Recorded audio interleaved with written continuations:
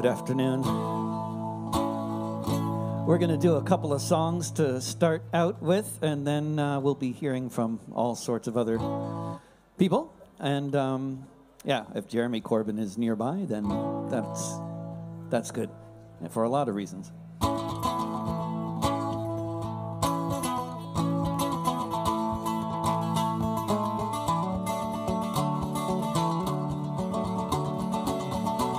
When Julian met Stella in the embassy, in the only room for 7 years that he would ever see, guarded by police, with cops on every street, an unusual situation for the first time you should meet. When Julian met Stella, the time they spent was increasingly within the walls of a little tent, where they could have some privacy from the ever-present gaze under which he was spending all his nights and days. When Julian met Stella, there was the chance of grace. Perhaps the president would decide to drop the case. They had 2 children beneath the watchful eyes of the Americans and British and all kinds of other spies. When Julian met Stella on Embassy Row, it was before he was abducted and forced to go to Belmarsh prison without a chance to speak, awaiting the extradition that the USA seeks. When Julian met Stella, the folks at the UN and people all around the world spoke out then. This journalist belongs among the free, not in prison for exposing crimes against humanity. When Julian met Stella. Thank you.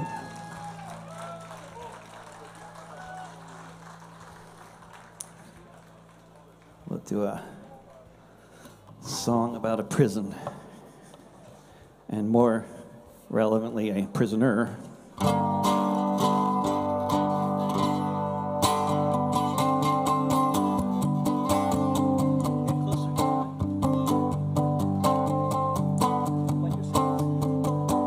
Behind these prison walls, there's a man who's won awards for the work that he has done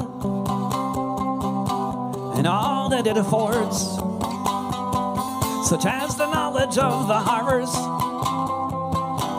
committed in our name. They can't stop the message, so the messenger gets blamed. Behind these prison walls, in solitary confinement, in a land of rolling hills and royalty and other such refinement, is someone who is a hero to whistleblowers everywhere, who helped them tell the world of the crimes of Tony Blair. Behind these prison walls, you will find a mortal man. The reason why we know what happened in Afghanistan, when the soldiers of the empire, whose sun set long before, were torturing civilians in their terror war. Behind these prison walls is a part of Wikileaks, an eloquent orator, but you won't hear him speak. Locked away in silence, one who knows too well how those in power act when there's another war to sell. Behind these prison walls is one who stands accused of exactly what offenses the U.S. has refused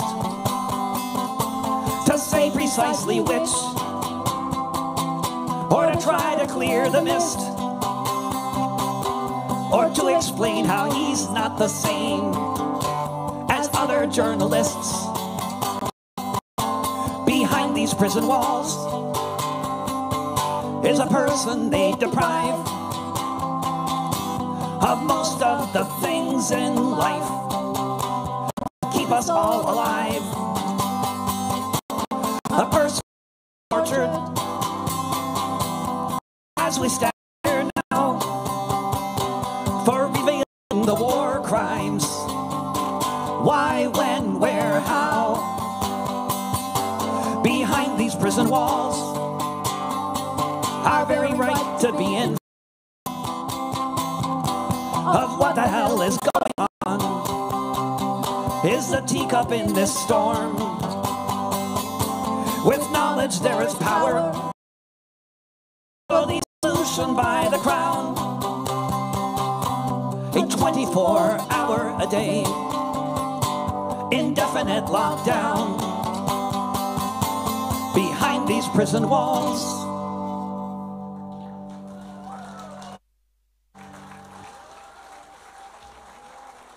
Thank you. This is Kamala Emanuel. My name is David Rovics, and it gives me great pleasure to you, the man who very much Prime Minister of the United Kingdom, the man who I'm quite certain would be Prime Minister of the UK if the UK had a free press, Jeremy Corbyn. And I don't see Jeremy here, but I think he's somewhere nearby. Is he somewhere nearby? Is that true? Is this a false rumor? Or this is something we've heard. If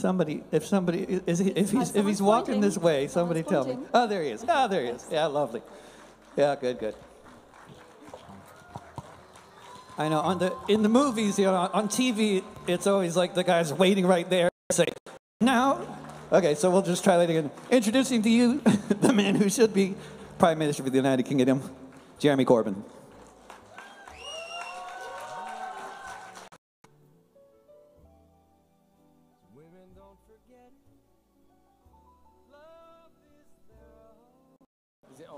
Hello. Bonjour, Bruxelles.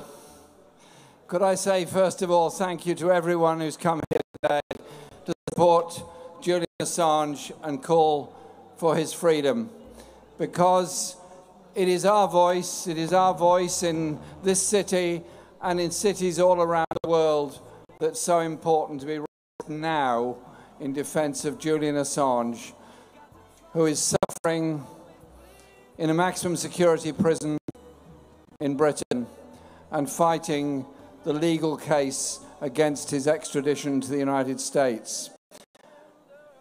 This campaign will be won by our resolution, by our activity, and above all, by our strengthening of support for his campaign all over the world. This rally today is being live-streamed in many places around the world, and many will be seeing videos of it. And so, those of us in this square here are united in our determination to see Julian walk free.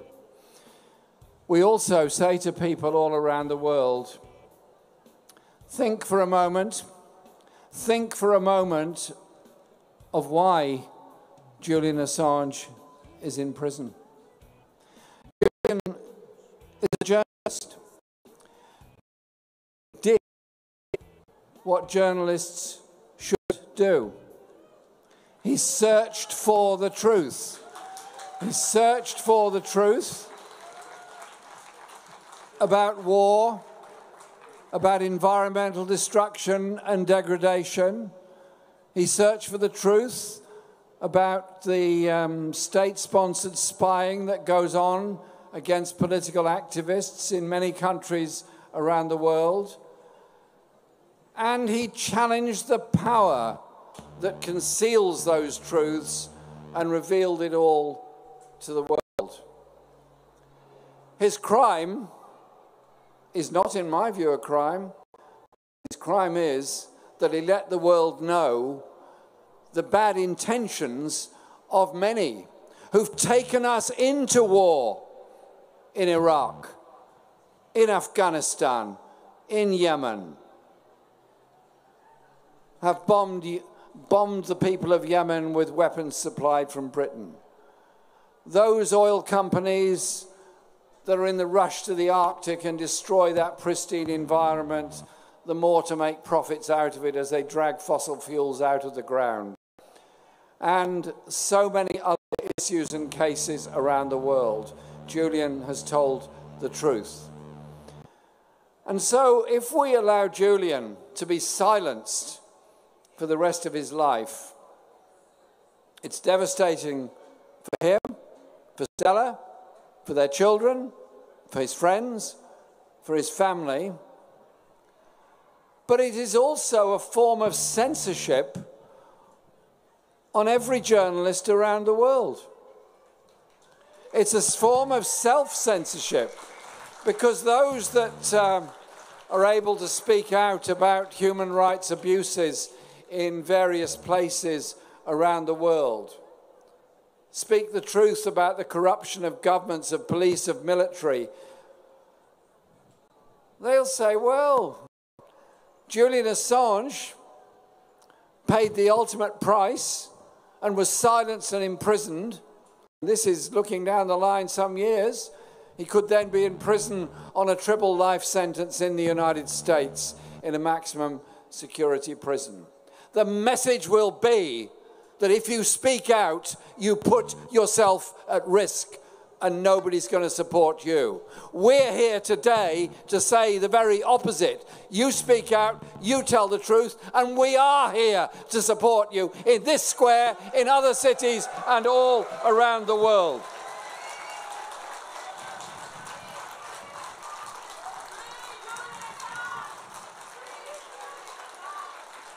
And Julian is now being held in Her Majesty's prison Belmarsh in southeast London.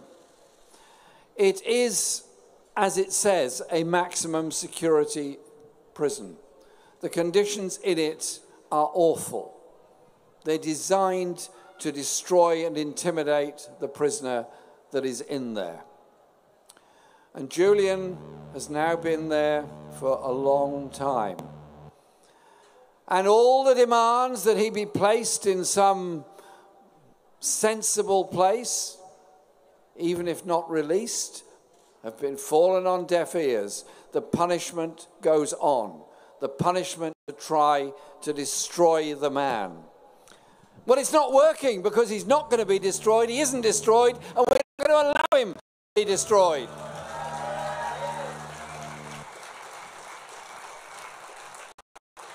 But if you think through, ever since Wikileaks came out, ever since all those documents came out to such embarrassment in London, and there have been a lot of them, and they've gone on for a long time, the number of British and Western European journalists there is actually quite small. There haven't been editorials in the papers all over the world saying that Julian Assange speaks for all of us when he tells the truth. There's been this self-denying ordinance of saying nothing. Trappism has taken over, and all they've done is broadly reported the facts. Either he's won his case, or he's lost his case, or he's appealing, or he's not appealing. I want people to speak up, tell us what they think. Do they think it's right? Do they think it's right that Julian Assange should be in prison? Do they think it's right that he's been in solitary confinement? Do they think it's right that he's going through this torture? Do they think it's right that he should be put in an American prison for 175 years? I'm sure they would all say, no, no, no, of course it's not right. Well, if it's not right, why aren't you saying so? Why aren't those papers speaking out? Why aren't those journalists speaking out? Because that, to me, is what the important thing is. And so, this message from today here in Brussels, and I do pay tribute to those that have organised this event today and organised events all over the world, is very important. Because the message has got to go out.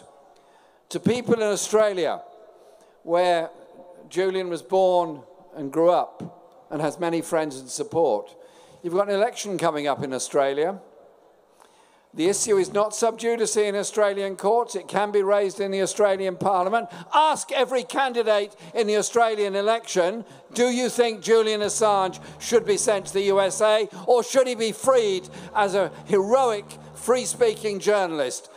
Simple question, yes or no? I want them all to say yes, and then an Australian government to speak up in support of Julian. In exactly the same way, I say this to our friends in the United States. The United States has a fascinating modern history. The history of slavery, the history of occupation of the West, and all the great histories of the United States. But it also has another history. The history of those that stood for an organized working class in the 18th and particularly 19th and 20th century, that stood up against the most brutal police repression that Paul Robeson sang about. Those that took part in the freedom marches to bring about the Civil Rights Act, to try and end the legacy of slavery, the racism in the southern states, those brave people that risked all to support Martin Luther King and others to bring that about. And those thousands of very brave Americans that risked all to oppose the Vietnam War, the brutality that went with it, and the use of chemical weapons against the Vietnamese people. That is the tradition of the United States that I'm appealing to. That tradition. So I say to our friends across the water in the United States, say to President Biden, it's in your hands. You are the one who appealed against the decision that Julian should not be sent to the United States on medical grounds. It's your administration that's put that there. Over 70 million people voted for President Biden, the largest ever vote in American history. That would include millions of people who want to see a world of peace and justice, who want to see a challenge to the rich and powerful that are disfiguring and destroying our planet and creating such terror and inequality amongst the poorest people all over the world. And so I say to the Democrats in the United States as they go into the midterm elections, and I say to President Biden, think of your own history, think of your demands for liberty, think of your demands for free speech, and think of those great American journalists, H.O. Mencken and many others, that spoke up for free speech and spoke up against oppression and silencing, and do the right thing. And Julian gave all of us, helps us in that quest. Today, be strong, be resolute, and be powerful, and let's release Julian Assange. Thank you.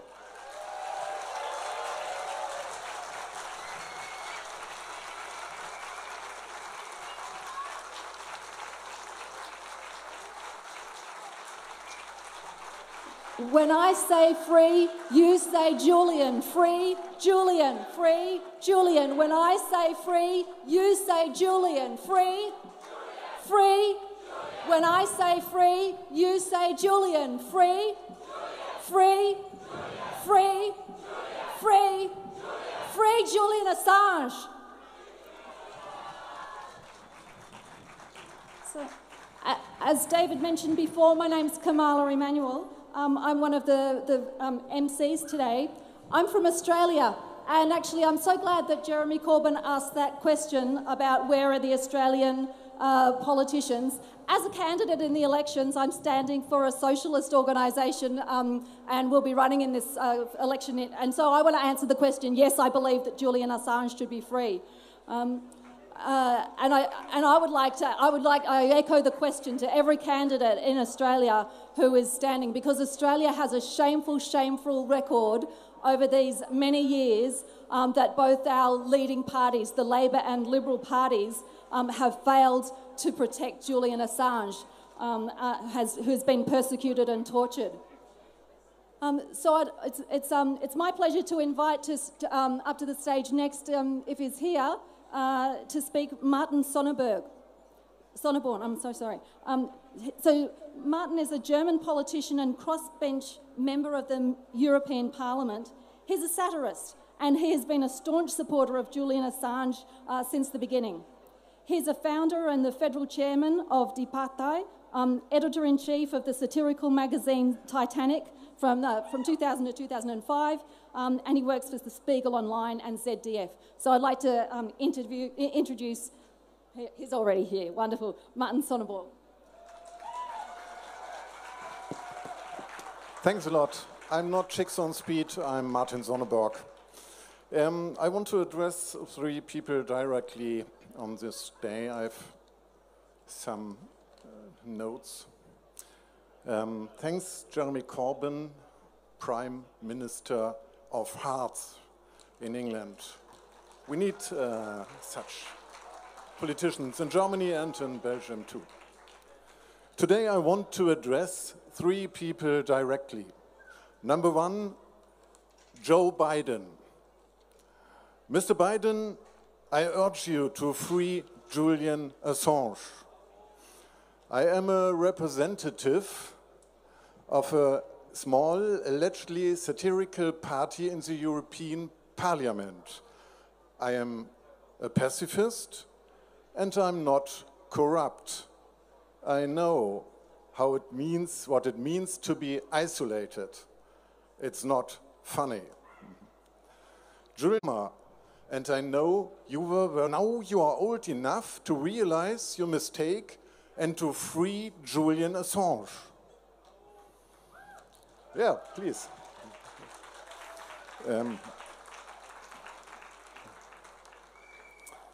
Let me say some words about your favorite enemy, Russia, Mr. Biden. Russia is committing war crimes in Ukraine. Vladimir Putin puts Russian journalists in prison if they report about it. Dear Joe Biden, do you have any idea who might have inspired him to act like this? Number two, German Foreign Minister Annalena Baerbock.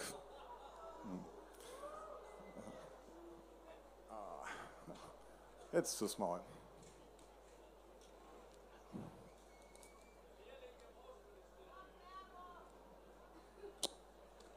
Ich weiß, wo ich war. Annalena Baerbock. Number two, German Foreign Minister Annalena Baerbock.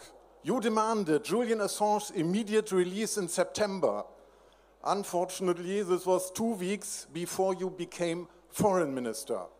After the election, you forgot everything you ever said, Ms. Baerbock. Try to remember and free Julian Assange. Number three, Priti Patel. You are Home Secretary of Great Britain, or as I call it, Gross Britain. You have been keeping Assange locked up in a high-security prison for 3 years now. This is torture, like British food. I urge you and your people to stop what you call cooking immediately and to stop torturing Julian Assange. British people believe you are so merciless. They even say Priti Patel would unplug your life support to charge her iPhone. I bet the most of your compatriots and the asylum seekers you are about to send to Rwanda would love to unplug you. Thanks for your attention. Free Julian Assange now.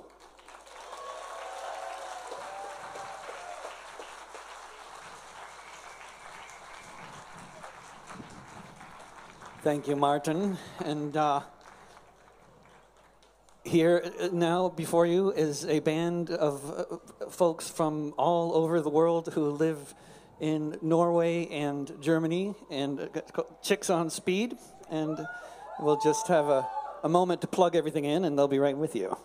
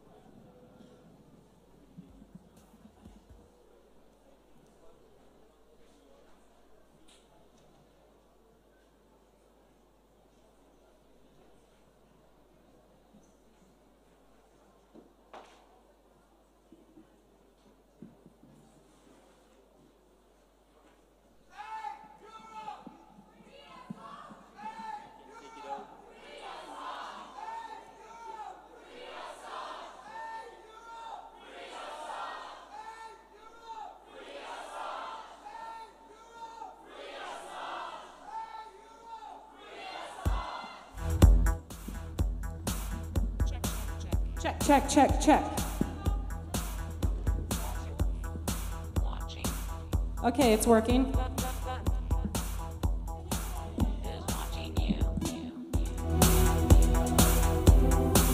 I can see everyone. It's nice so many came today.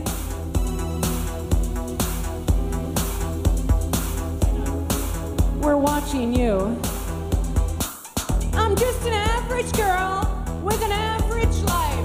I work from 9 to 5. Hell yeah, I pay the price. All I want is to be left alone in my average home. But why does it always feel like I'm in the twilight zone? I always feel like somebody's watching me, and I got no privacy. Oh, I always feel like somebody's watching me. Probably it's just me. Crazy, just a little touched. The results of listening to Snowden too much. When I take a shower, I don't bother to wash my hair, 'cause when I open my eyes, I'll see him standing there. People say I'm crazy, just a little touched. The results of listening to Snowden so much. That's right. I always feel like somebody's watching me, and I got no privacy. Oh, I always feel like somebody's watching me.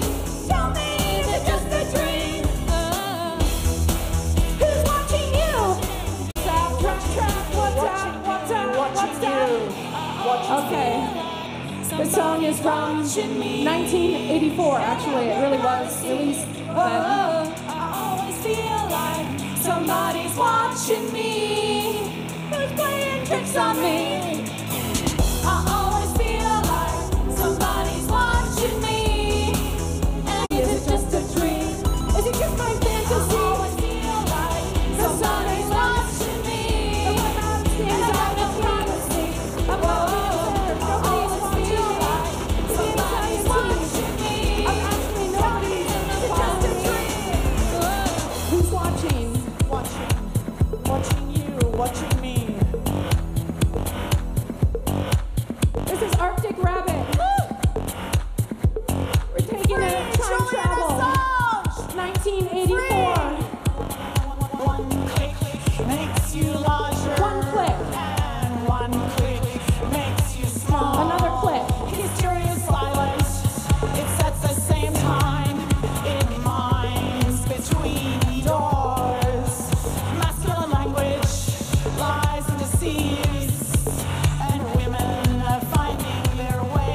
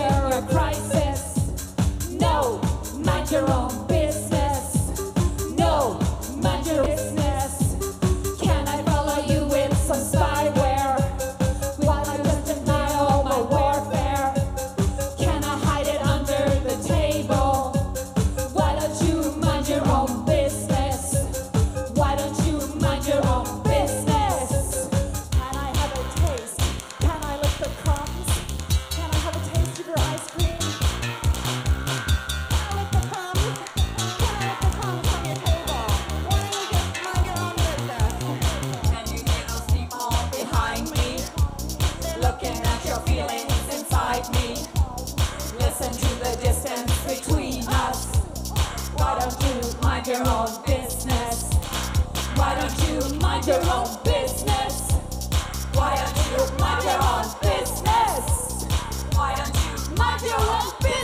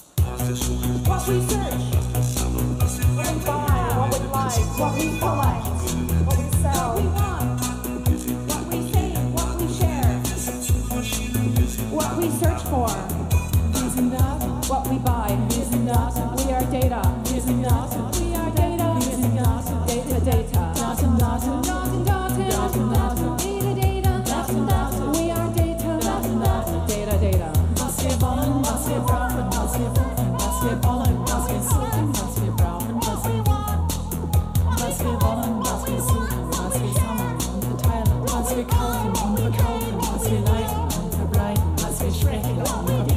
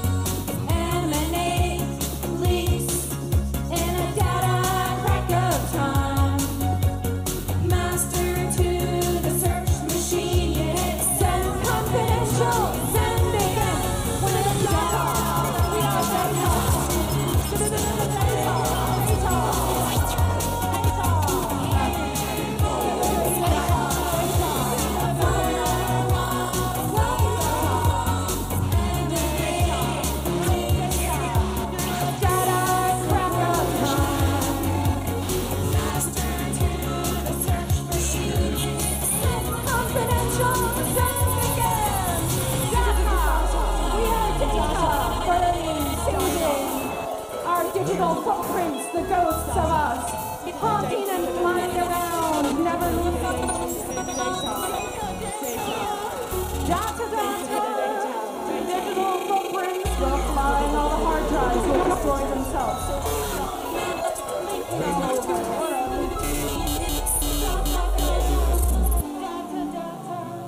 We are data. Free Julian Assange! Woo!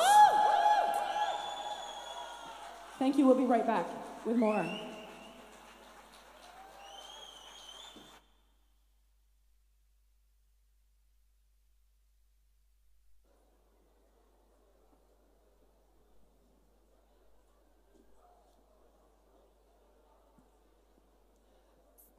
So in a moment, I'm going to introduce to you our next speaker, Dr. Deepa Driver. So if she'd like to make her way here. And while we're waiting, let's use our lungs a bit again. I heard someone chanting this one before. Only one decision, no extradition. Let's give it a go. Only one decision, no extradition. Only one decision. Only one decision. Only one decision. Only one decision. Absolutely, it's really clear, isn't it? And we can all see it, we all know it. There is only one decision. There must not be an extradition of Julian Assange to the US to face 175 years in jail. So our next, anytime, yep, sorry. So our next speaker is Dr. Deepa Driver, who has too many things to her credit for me to list them all. But she is an academic and trade unionist. She's a member, she was previously a financial regulator in the UK. She's a member of the executive of the Haldane Society of Socialist Lawyers. And on behalf of the Haldane Society and the European Association of Lawyers for Democracy and World Human Rights, she is a legal observer for them in the case of Julian Assange. And so I'd like to welcome her to the stage and ask you to join me in welcoming her.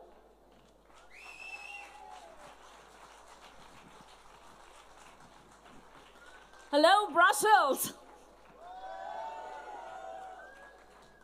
Thank you so much to all of you who have made it today. It's amazing to see from here the square full of people in support of Julian. And all the wonderful banners and yellow ribbons, and it is just great to see you. Thank you.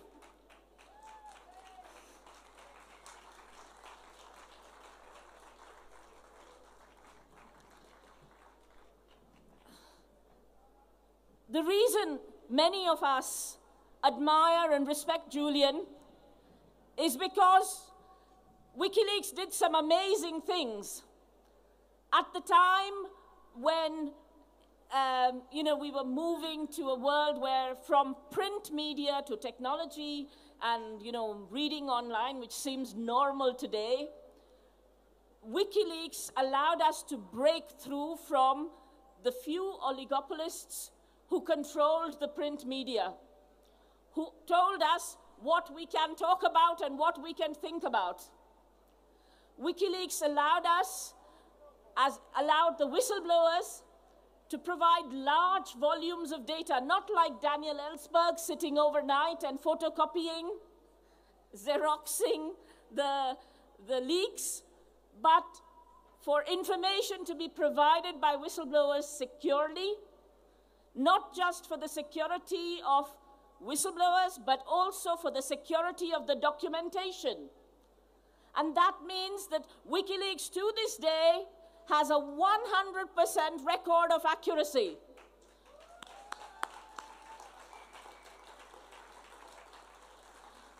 Wikileaks didn't dump data online. They had a range of experts they worked with. People like Stefania Maurizi in Italy, whose words you will hear soon. People like John Sloboda at Iraq Body Count, who told us the true number of deaths in Iraq.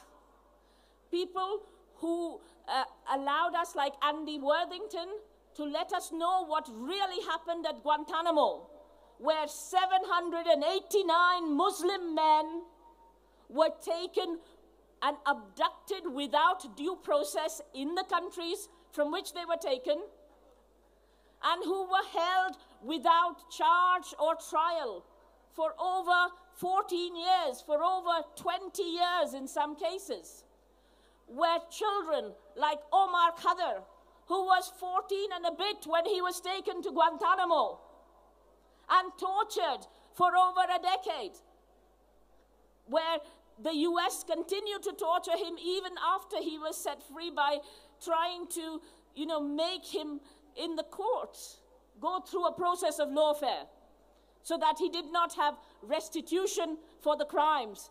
People like Khaled el-Masri, the shame of Europe, a German citizen who was abducted on the Macedonian border and rendited by 8 CIA agents, sodomized, tortured.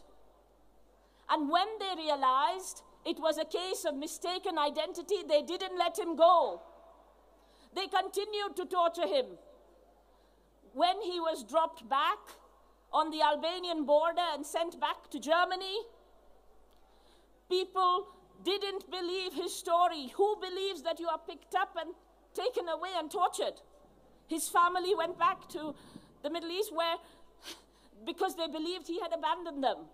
And it is only through Julian and Wikileaks that we know the truth, that Mr. El-Masri got justice to some extent at the European Court of Human Rights.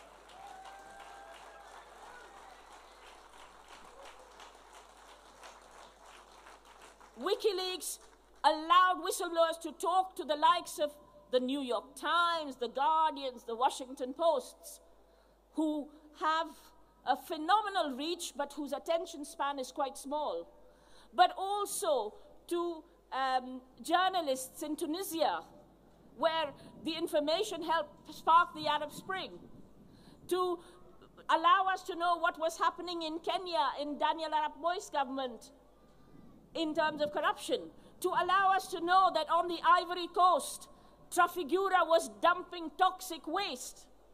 So the story of Wikileaks, if you are an activist who cares about your brother or sister who is in a care home, your uncle or aunt, your parents, if you care about the COVID crisis, if you care about war, if you care about corruption, if you care about the climate, you should care about Wikileaks.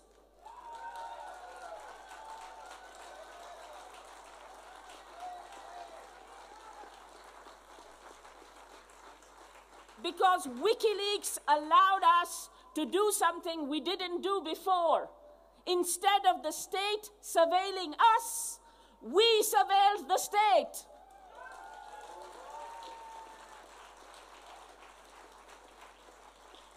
And this is why Julian is important. He allowed us to give names to the dead.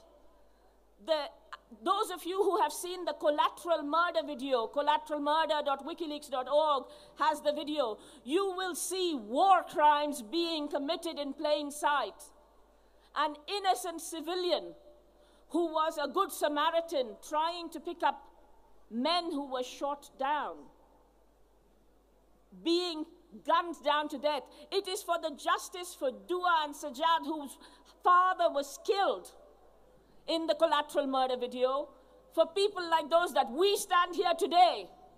We care about Julian, but we also care about press freedom, human rights, and democracy. We care about the rights we have to know the crimes that our governments are committing with our money in our name, shamelessly. We shouldn't be having the Honourable Sir Tony Blair. We shouldn't be having Julian Assange sitting in Belmarsh maximum security prison. The criminals are in the wrong place.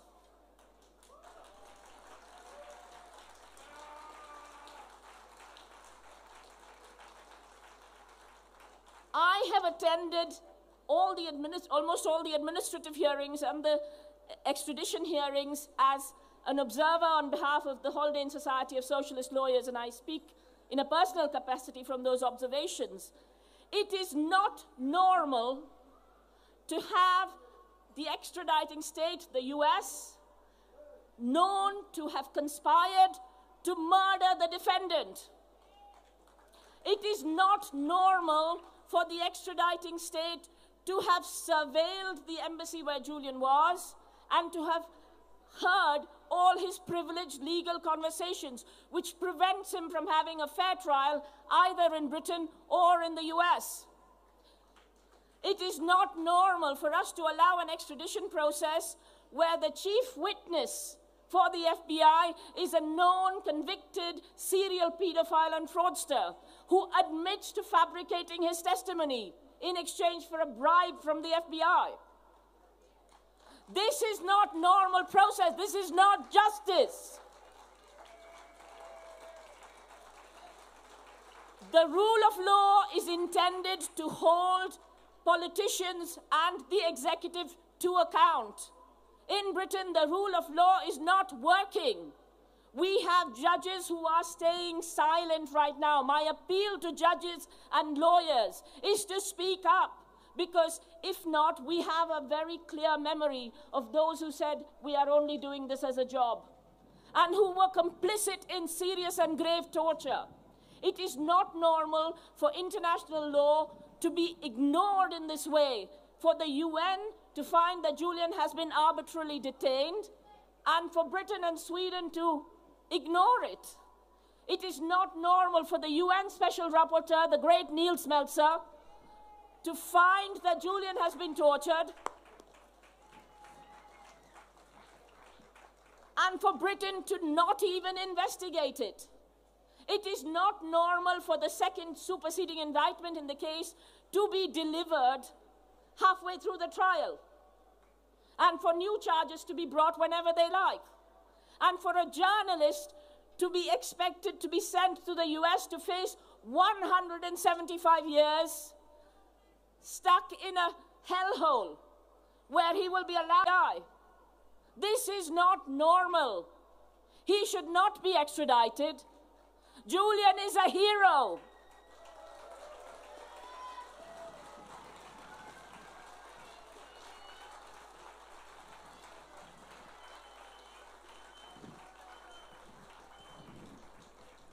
It is our time to assert our power, because if we do not claim this power, they will not speak up. It is your time, and I'm so glad you are here and speaking up to free Assange. Thank you for your solidarity. Please stay strong. Please speak to other people.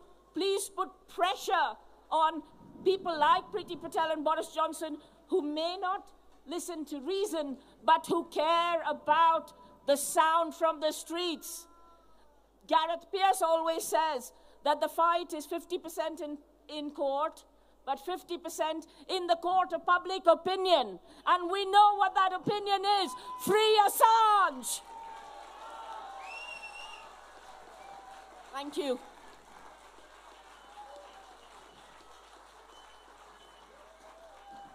Julian is a hero. Free Julian Assange. Julian is a hero. Free Julian Assange. Julian is a hero. Free Julian Assange. So I'm very pleased to be able to invite our next speaker. And our next speaker is Mick Wallace. He's an Irish politician, a member of the European Parliament, and for the South constituency. And he is a member of the left in the European Parliament and of the Independents for Change. So please welcome Mick Wallace.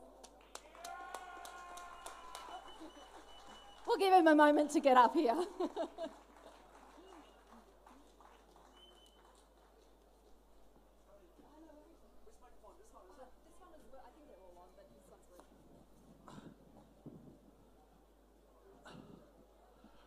Hello, how's it going?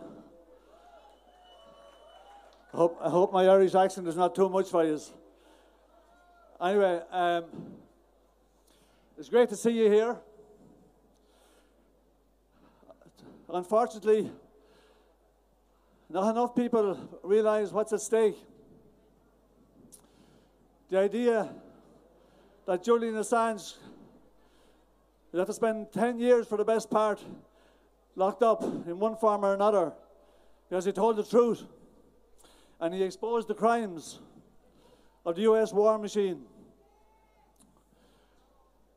I think if I'd been told that 30 years ago, I probably wouldn't have believed it was going to happen.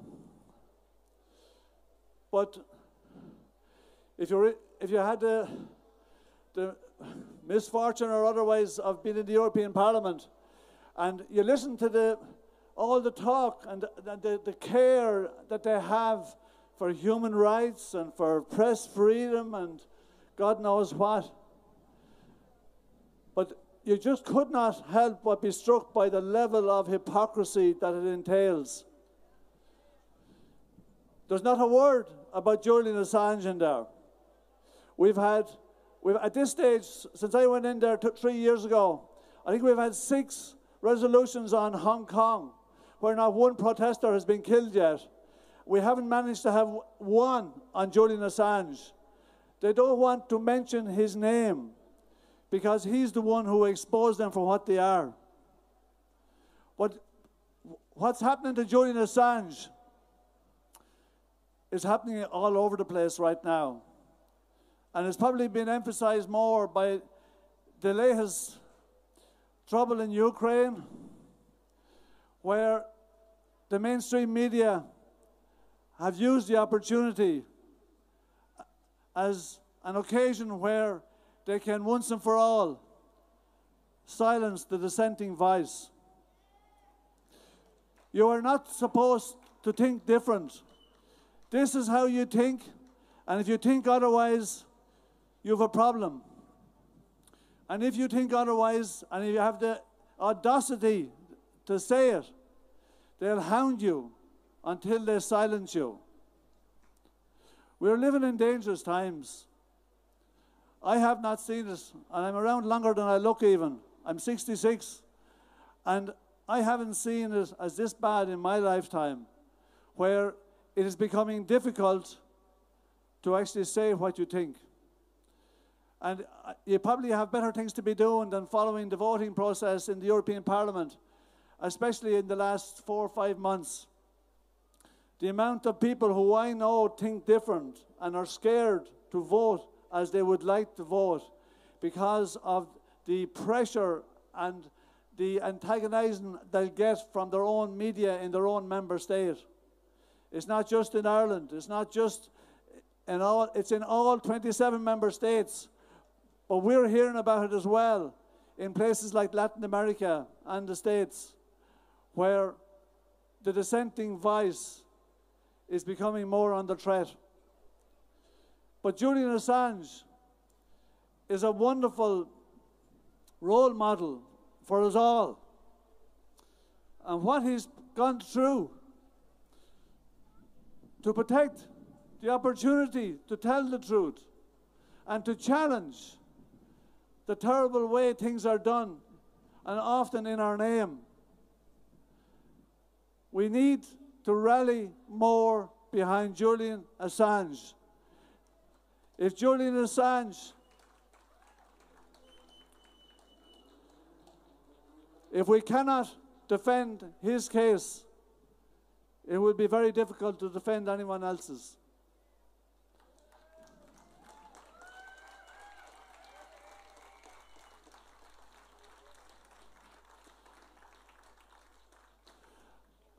I've no intention of lecturing you about how the system works and what's really going on in the world today. But the manner in which the EU member states and other European states have fallen in line behind the US NATO agenda of late is scary. And all I'd say to you is you wouldn't be here if you didn't know that something was amiss and something was wrong. And you wouldn't be here if you didn't realize that the manner in which Julian Assange has been treated is just too bad. And all I can say is, the next time you come to a protest in the name of Julian Assange, bring a friend so that there's twice as many of us the next day. Thank you.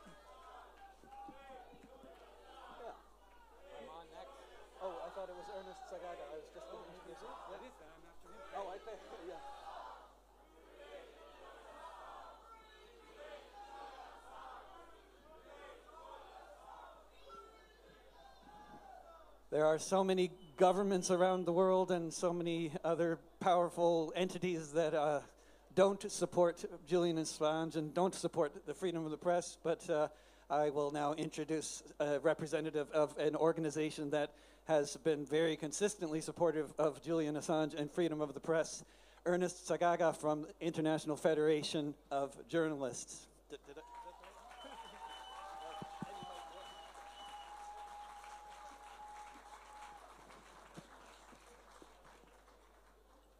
Hello, Brussels.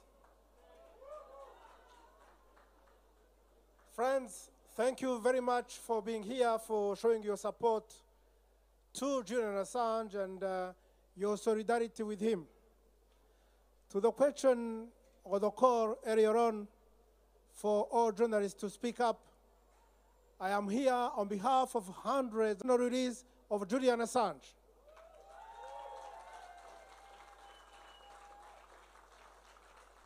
Now, his case is a tragedy for him and for his family. For all these years he's been away, first holed up in an embassy in London, and now in a prison cell away from his loved ones. But it is much more. For what he's being accused of and for which he's being sought in the US, if indeed that proceeds, it will have a chilling effect on journalism as a whole. Friends, journalism, of course, is about reporting on issues of public interest. But it depends on the ability of journalists to receive information from their sources, who need to be reassured and protected from arbitrary reprisals for having shared that information in the public interest. And Julian Assange case is no exception. In fact, I would like to quote the leader of our affiliate in the UK and Ireland, Michel Stanistreet, who said that, and I quote, Julian Assange is prosecuted for actions that are commonplace for journalists the world over, end of quote. Now, there is no shred of evidence that the revelations by Wikileaks have put anybody in harm's way or have compromised any country's national security. Now, I know we here and elsewhere, we may feel it is too late. It is 5 to midnight. But I think there is hope. And I want to be a journalist here and apply the fairness. I deal with governments all over the world every single day. And I'm here to tell you that we are having to deal with two great democracies, the UK and the US, which, apart from the occasional partisan political skullduggery, have been actually in the corner for press freedom. And I want to urge them to look very carefully at the consequences that any extradition of Julian Assange may have. Because tomorrow, they may have no moral ground to criticize other governments less democratic when they intimidate, when they harass, and when they jail journalists for politically motivated charges. And so, I want to tell you not to give up. There is still a window of opportunity. We still can win. We still can get Julian Assange free and back to his family and his colleagues. Thank you very much.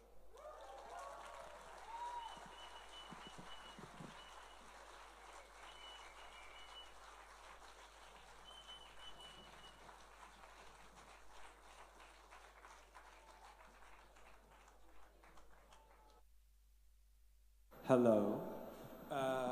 Goedemiddag, dames en heren. Bonjour. My name is Jeremiah Day. I have a strange and special role today in the program.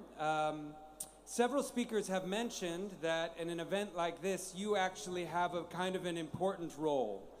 And it's quite common for performers, before they go on, to do some kind of warm-up.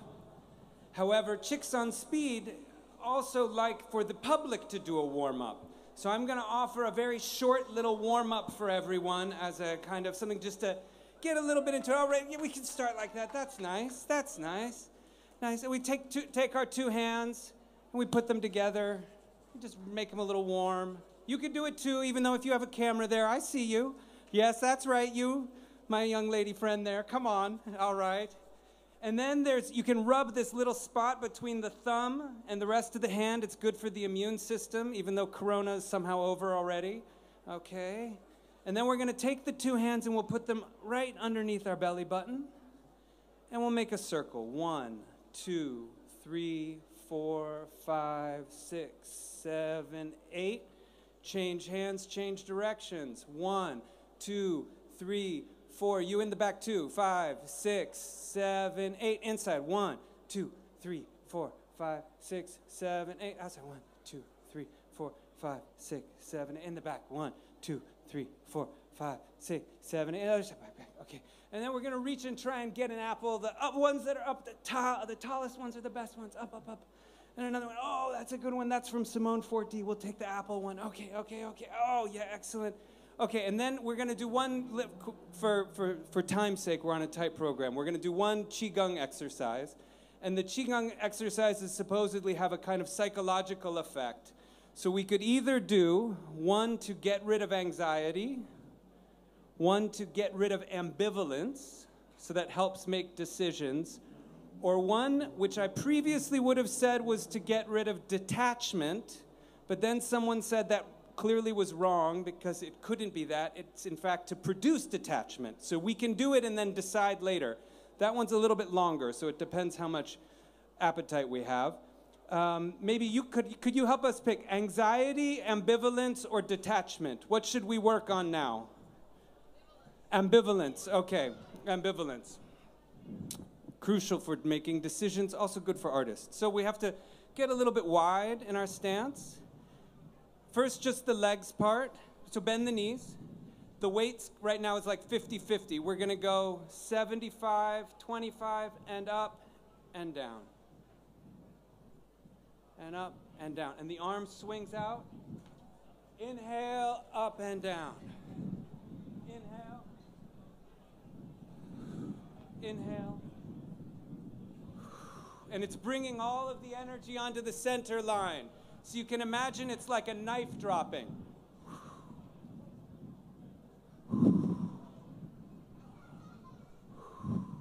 Okay, I taught it to someone who then taught it to someone else who then taught it back to me with a funny variation. So we'll do the variation version too, because we have enough time for that. So it's a little bit different. We step in. And we make a loud sound. Ha! Ha! Straight down. Ha! Ha! 2 more. Ha! Ha! Excellent. So if you really want to use it to make a decision, don't do it like 10 times. You just do it 3 or 4 times on each side, and then that gathers the focus. Okay, thank you. I also have, I have 2 songs. I've got 2 songs for Julian Assange. I've got 2 songs 'cause his nights are too long. I've got 1 song for the DNC cheating of Bernie. And another song for how rigged elections affect me and my family. I got another song for every dead journalist who worked for Reuters who was Iraqi. And another song for my fear that their ghosts might actually haunt me. And that's why we've got two songs for Julian Assange.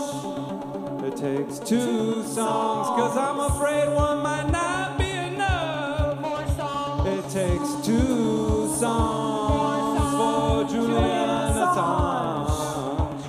It takes two songs, 'cause those nights in Belmarsh prison have gotta be long. I've got two songs for Julian Assange. It takes two songs, 'cause his nights are too long. It takes two songs, 'cause I think one's not gonna be enough. It takes two songs, 'cause we can't tell his story alone. It takes two songs for Julian Assange, because the nights in Belmarsh prison have got to be too long. We've got two songs for Julian Assange, because the nights in Belmarsh prison have got to be too long. We take two songs for Julian Assange, because the nights in Belmarsh prison have got to be too long. It takes two songs for Julian Assange, because the nights in Belmarsh prison have got to be too long. I've got two songs. The third song. We need a third song. We need a fourth song. We need a fifth song. And a sixth and a seventh. And an eighth song for Julian Assange. Freedom of Julian Assange. Freedom now. Freedom of the press means to free him now. Freedom of the press means free him now. Freedom of the press means free him now. Freedom of the press means free him now. Freedom of the press means free him now. Two songs for Julian Assange, because the Too long. Two songs. Nights in Belmarsh prison are too long. I got one song for the tears of my mom. When she read the Wikileaks cable and found out what we found. For the Danes.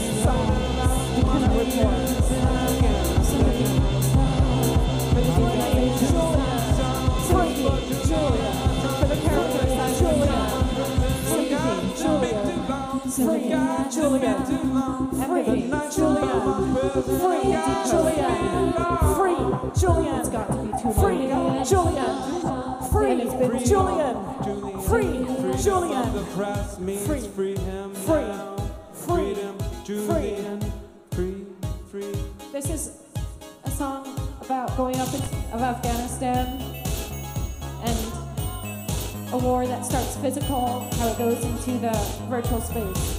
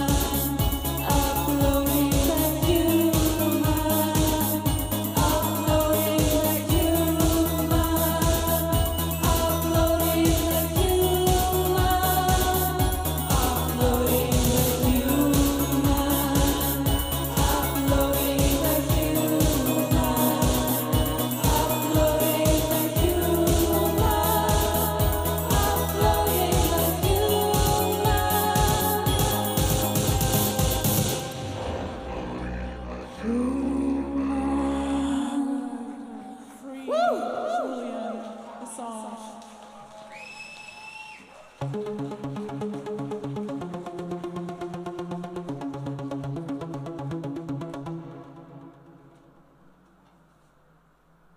you.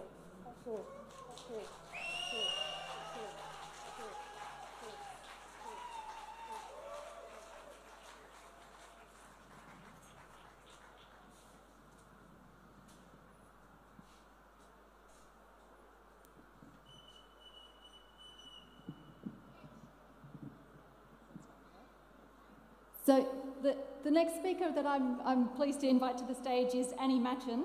She was a former MI5 officer.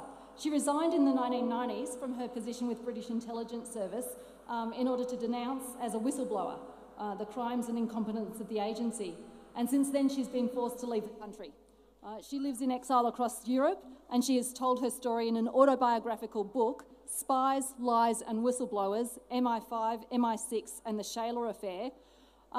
I think it's people like Annie who understand what it is to be a whistleblower. Please welcome her.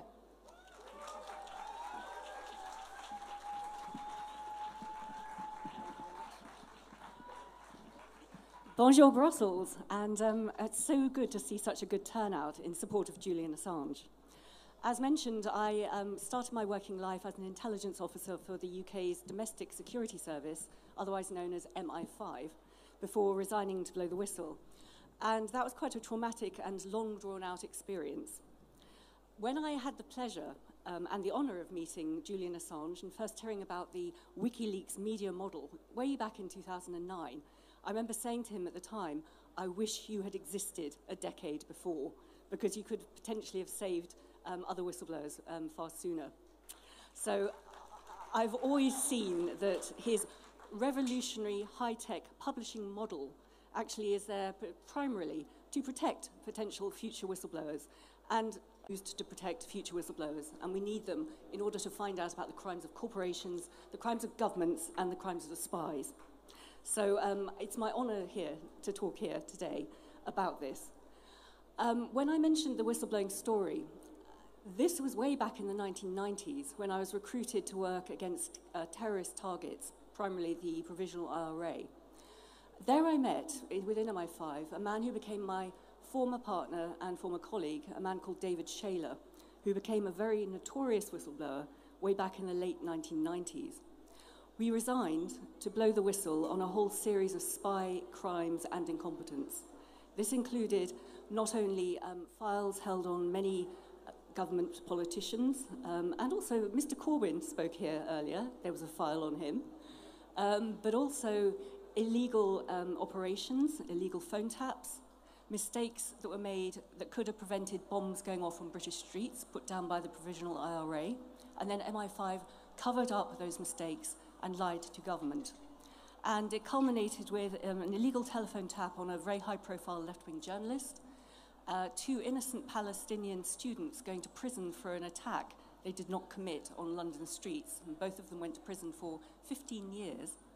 And finally, and most egregiously, there was an illegal assassination attempt against Colonel Gaddafi of Libya back in 1996, which was organised and funded by MI6, which is the external intelligence agency in the UK. Most people know them as the James Bonds of British intelligence. Now, we tried to change things on the inside, but we couldn't. We were told to just follow orders. So we decided to go public and go to the media.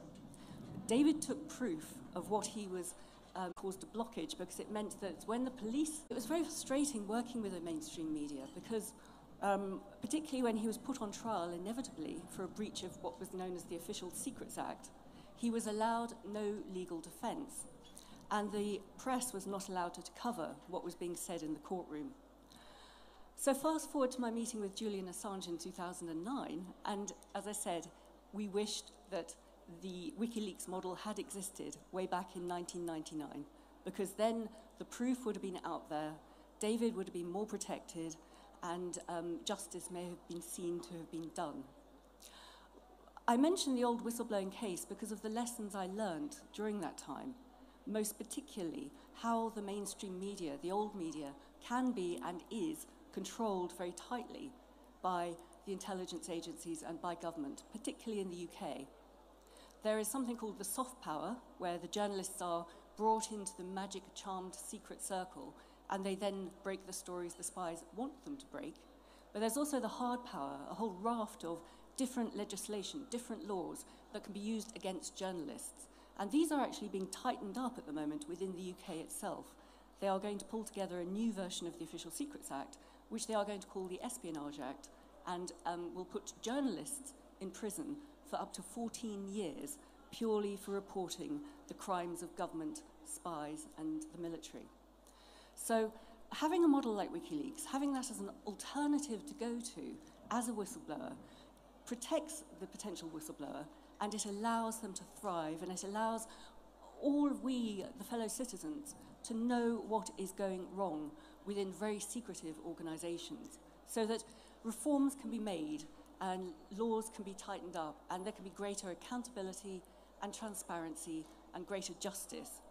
And over the last 20 years, particularly with the illegal war in Iraq, with the illegal invasion of Libya, with what happened in Syria, and also what's going on in Ukraine now, we have never had a greater need for more openness and more transparency and more justice, so that we, the people, know what is going on, and we can take steps to pressurise our governments or vote in new governments to try and rectify these sort of war crimes. And that's what we need to do.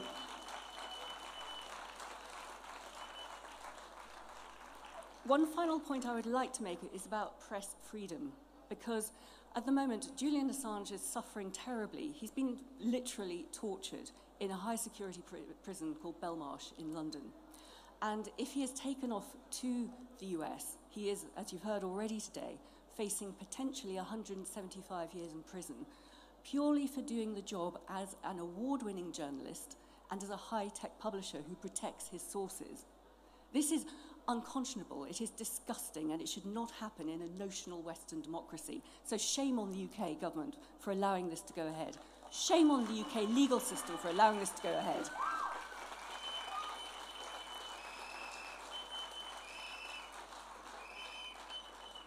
Also, there is another case I do just want to raise finally, and this, I don't know how many of you remember, during the height of the Russiagate scare, after Donald Trump was elected way back in 2016, there was something that was called the Dirty Dossier about Donald Trump's alleged sexual misconduct in Moscow.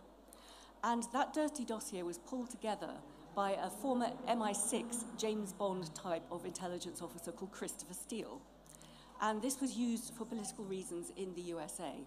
Now, whatever the rights or wrongs of this alleged misbehavior in Moscow, the point is the man who published it, the MI6 officer Christopher Steele, then was sued by some Russian oligarchs who were implicated in this dossier in the US courts. And this former MI6 officer, a British man living in Britain, was actually accorded First Amendment rights by the judge that heard the case in America. And the First Amendment is basically the freedom of speech and also protects the freedom of the press. So this protection has been legally granted and is part of American case law, and has been legally given to a British former spy who created what appears to be a lot of allegations about the former president, and he has been given legal protection. This protection has been specifically ruled out if Assange is going to be extradited to the USA, even though he is an Australian journalist currently in the UK, but he's not being accorded the same rights. Now, if the law is not applied evenly to one and all, then the law is an ass.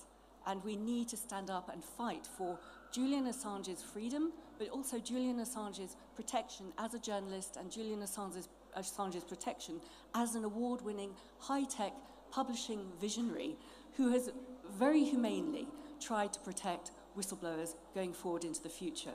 So all I can say is, I salute the man. I think he is an amazing person. He's a lovely guy. He's very funny. He's ferociously bright. But also, he has actually done all of us a service. We, the citizens, who need to know what is going on behind the scenes. We, the citizens, who need to know what the government is doing in our name. And we, the citizens, who need to know about corporate corruption and war crimes. So all I can say is, the very best of luck, Mr. Assange, and I hope that some form of British justice will prevail, be it the Home Secretary or the Prime Minister, or even potentially the European Court of Justice, to allow this very brave, very wonderful and very warm man to go free and to rebuild his life. And thank you very much for all your support coming here today. Thank you.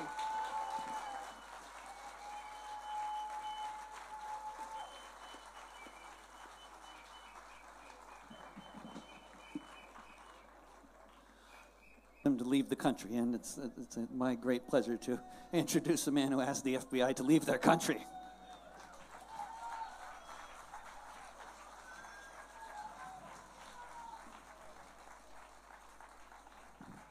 Well, it's good to see you all here in Brussels, but I also greet the thousands and the tens of thousands who are following this rally throughout the world.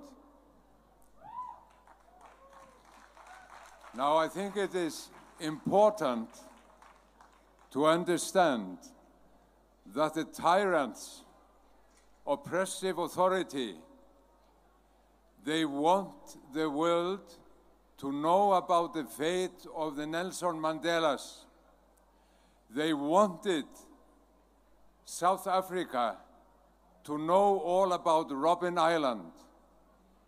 And in Turkey, the Turkish authorities want the Kurds to know all about İmralı Island, where Abdullah Öcalan has been kept in isolation for 23 years. They want the world to know about this, and they want the world to know about the fate of Julian Assange in Belmarsh, because they want us to learn a lesson. They want us to receive the warning. But there is a limit. There is a limit when the wave of protest rises to the extent that it becomes out of control. Then tables are turned. Then the oppressor gets afraid. And this is what is happening now, and we are witnessing here in Belgium, in Brussels, and throughout the world, that the wave of protest and the demands for the release of Julian Assange is rising, and in the end, he will be freed, of course.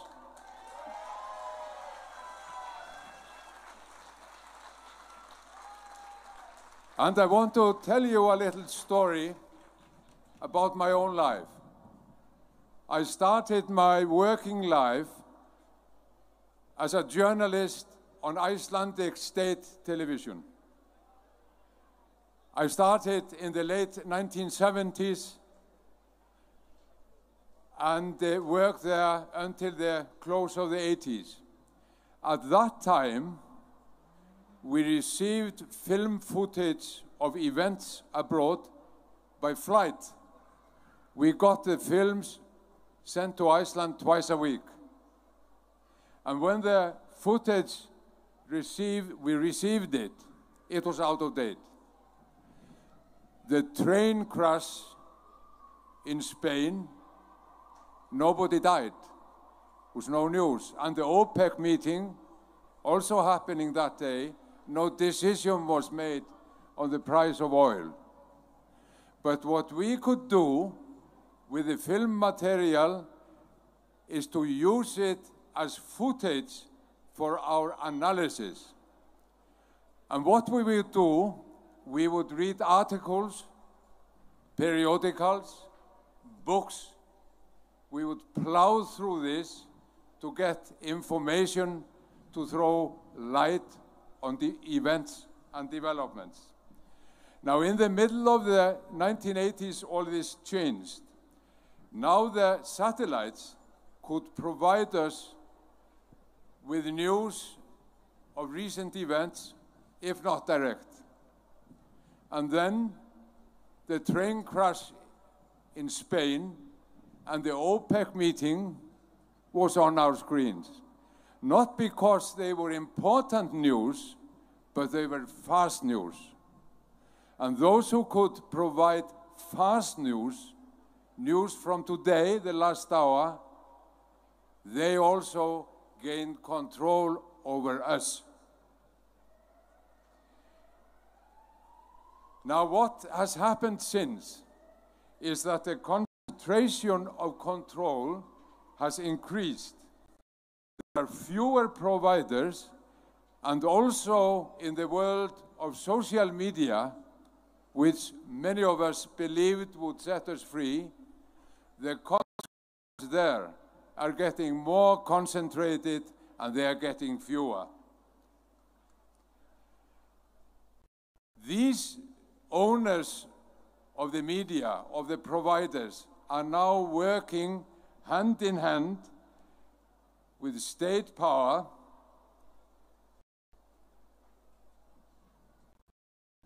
preventing what they call disorder, fake news. And there is a lot of fake news around. Fake news is a reality. But the problem is to find out who is faking and who is telling the truth. We, for instance, we know that during the war, we receive a lot of fabricated news. There is a lot around. And gradually it dawns upon us that it is the state or states and corporate power, those who own and control the media, who are doing much of the faking. This, of course, is nothing new. More than 2,000 years ago, the Roman philosopher and statesman Cicero said that in times of war, the law was inter arma enim silent leges. And we might add, so does the truth. Also, truth is silent. George Bush Jr. may not have been a philosopher, nor Dick Cheney, Rumsfeld, Bolton, or Condoleezza Rice. Terrorism. This enabled them to do things which hitherto were not possible. Enact law on home security, have their Guantanamos, and spy on all those who were seen to be a terrorist threat. We are at war. Across the Atlantic in Russia, Vladimir Putin was thrilled as he was fighting what he called the terrorist threat in Chechnya and elsewhere in the vast lands of Russia at the time.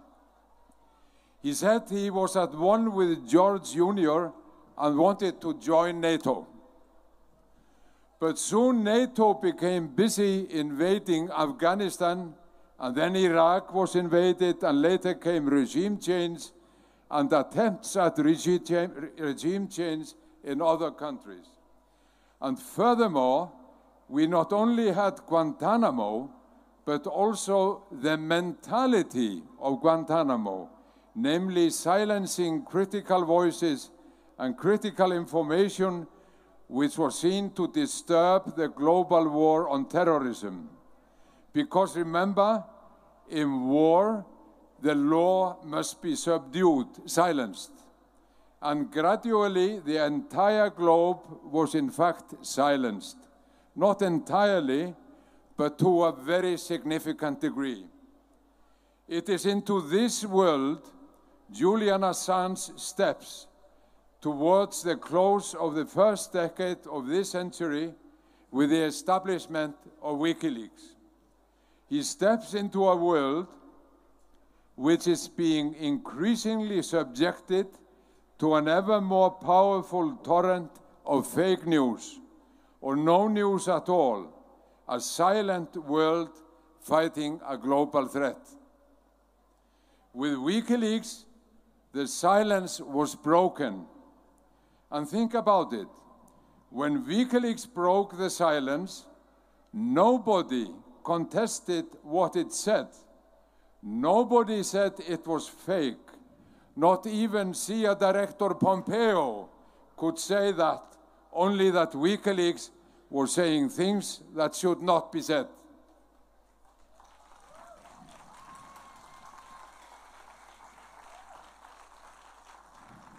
And here we come to the crux of the matter. Julian Assange's crime was to tell the truth, break the silence. Julian Assange blew the whistle, waking up the world. That was his crime. Not only did he bring us documented news of war crimes in Afghanistan, in Iraq, and elsewhere, but he brought to our attention shady deals in the financial world and the irresponsible disposal of hazardous waste in the lands of poor nations. And had it not been for Julian Assange and later those who have carried the Wikileaks banner, we would not have known at the time of the TISA negotiations, CETA and TTIPs, all those behind-the-scenes deals where states were giving away democratic rights to corporate power. Right up to this day, Wikileaks has steadfastly kept on in this tradition. I mentioned Libya and the falsification reports on Syria at the Organization for the Prohibition of Chemical Weapons. And I repeat, never has there been leveled accusations that the information provided by Wikileaks was wrong, fake, fabricated. Never.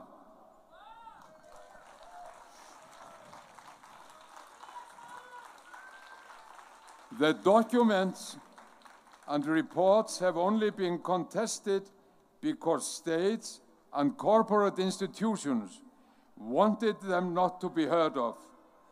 They found the whistle of the whistleblowers disturbing. They did not want the world to be woken up. So what to do? The solution is obvious. You break the whistle. You break the whistle. This is why Julian Assange is in prison. He had to be silenced, his whistle broken, and what is more, by breaking his whistle, all whistleblowers would be given a message, would be given a warning. And this is why we are here, to demand that Julian Assange be set free. We do this because he is being seriously mistreated, he is being tortured. And we demand his freedom because he has been deprived of rights that we regard as rights common to all men, namely human rights. And by breaking his whistle, we are being deprived of access to information, to a free press, a freely spoken word, the preconditions of a free society. This is why all around the world, people are standing up in the defense of a man who is being punished for exposing war crimes, for exposing the handing away of democratic rights to corporate power, for exposing fabricated news. We are standing up for a man who is being punished for providing us with the truth. The fate of Julian Assange is our common responsibility, the responsibility of all those who want to stand up for freedom and democracy. This is why we demand that Julian Assange be set free, that he be set free now.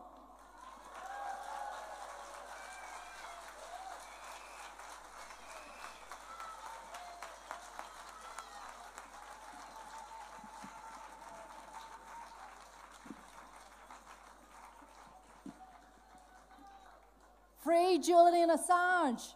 Free Julian Assange! Free Julian Assange! Free Julian Assange!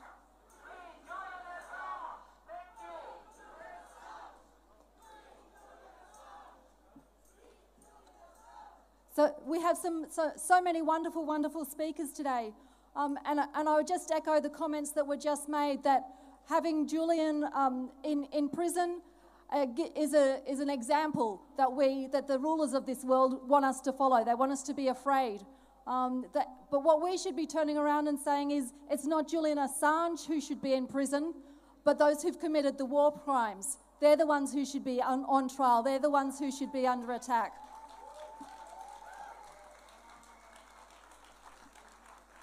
So our next speaker today is from the Kurdistan National Conference. Our next speaker today is from the Kurdistan National Congress. I'd like you to please put your hands together for Hakan Çiftçi.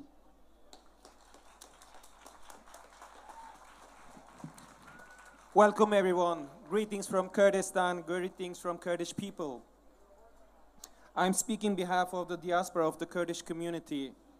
First of all, I would like to express our support and solidarity to Julian Assange, who is a person fighting for truth and justice, a person who denied to live a world based on lies by the elite powers, a person who never betrayed the dignity of the truth. Dear friends, as Kurdish people, we have struggled to bring justice to Kurdistan and Middle East. The key actor for preventing stability in the region today is the Turkish state and their allies. Just like Julian Assange, many people who are fighting for truth and justice, they have put in prison in Turkey. Political leaders and truth seekers like Abdullah Öcalan, who have been in prison for 23 years, and thousands of political prisoners and 63 journalists are in jail today.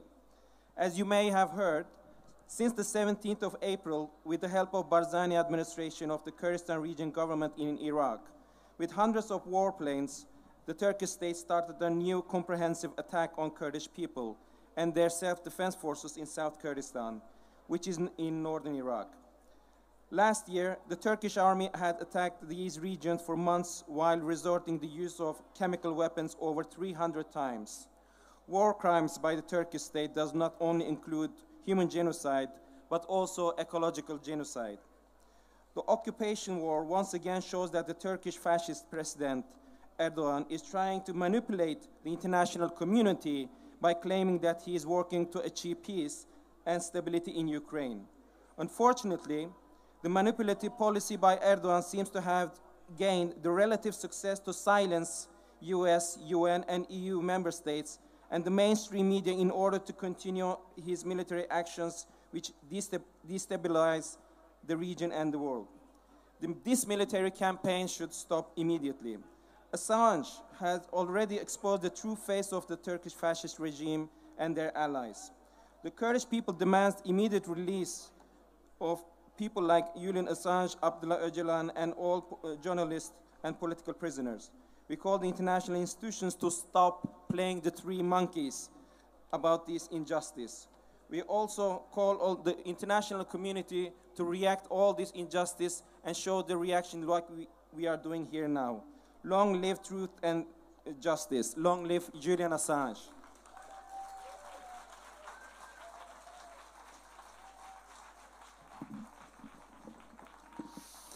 Thank you, Hakan.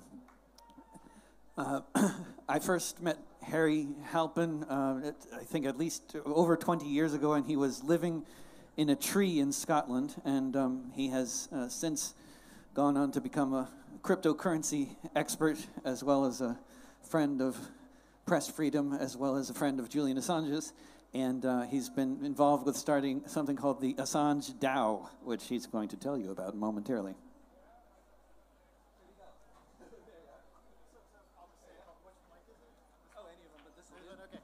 So just everyone, just in case there's any cryptocurrency people or programmers in the audience, which I kind of doubt, but it could be true, I just want to tell a little quick story about Julian Assange and his relationship to cryptocurrency and how inspirational he's been to all of the young people out there. So I first met Assange in 2009 or 10, a long time ago, at what was called the Chaos Computer Congress, which is Europe's largest hacker meeting. And he was launching Wikileaks, and everyone was excited. And I said, well, you're going to get in trouble. And he said, "We're not dissidents. We make tools for dissidents." And I said, "I don't think the FBI or CIA are going to make such fine-grained distinctions." And the WikiLeaks folks were like, "We don't care, we're going to do it anyways." And that's incredibly brave of them. And I personally, 10 years after that meeting, I visited Julian Assange in the embassy of Ecuador, and we discussed what had changed in the last 10 years. Not only how successful WikiLeaks had become, but that this thing that Julian had helped start had really become a social movement of young cypherpunks creating new kinds of programs to defend activists, defend militants, defend journalists, and that it's time, given how much trouble Julian is in right now, some of the worst trouble that any human being could ever be in, that's time that all of these young people come back and support Assange. And we saw people wasting money on dumb stuff, to be honest, like, well, maybe not, it's totally dumb, but, you know, they were trying to buy a copy of the Constitution. And some friends, Amir, Silka, other folks, they said, why don't we use the cryptocurrency money not to buy an NFT, some weird kind of digital art, and we'll help Julian that way.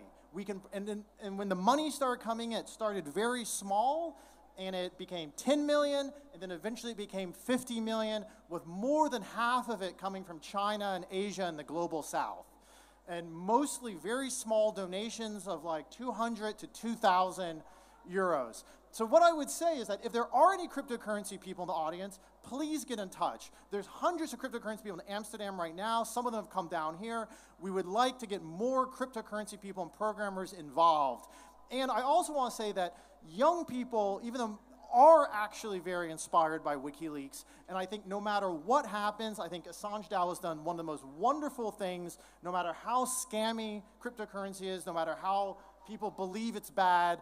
Fact of the matter is, when no one else would help Julian Assange, young people from Europe, from South America, and mostly from China, threw down 50 million euros to help Julian. I think we should all thank them.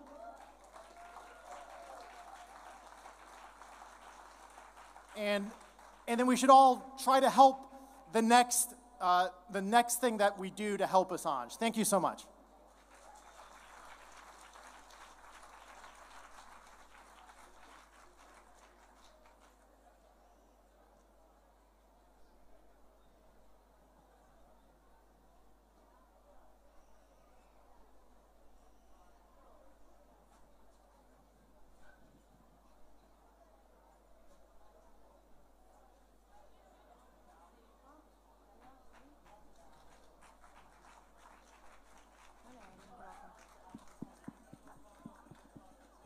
Prova.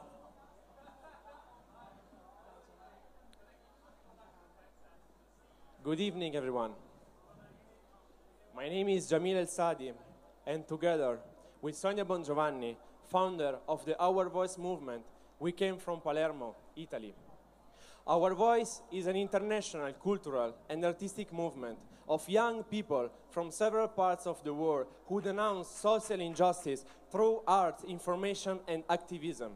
We deal with mafia and related criminal organizations, the environment, feminism, and many other topics. We are concerned with human rights, and for this reason, we have decided to defend Julian Assange and not to turn ourselves away.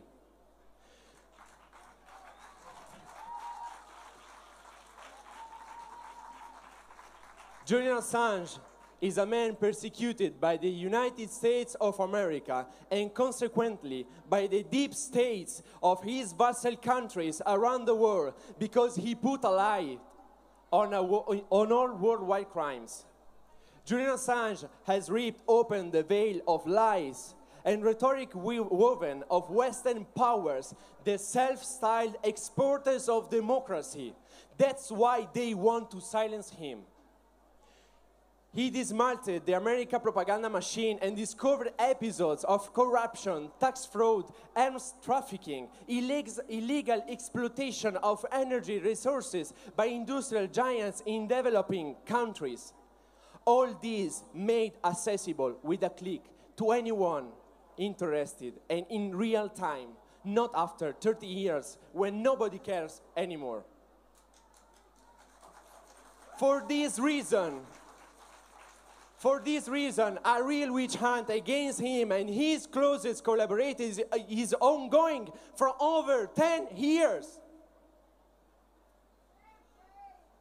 With unprecedented legal persecution, giving him 17 charges for a total of 170 years in prison if extradited overseas, they want to silence him forever. And extradition, not yet certain, but unfortunately getting closer. Basically, a death sentence. There's the will to punish Assange for using a warning to straight-backed reporters like him, a way to discourage unwary reporters and hackers from publishing or dealing with issues that may touch exposed nerves of power. An exemplary punishment that, if it becomes a reality, will set a new gold standard for which any journalist, for which any of you around the world can be persecuted by invoking the case of Assange. And I'm talking because I'm a journalist. And what is at stake? What is at stake is free information together with the values of truth and justice.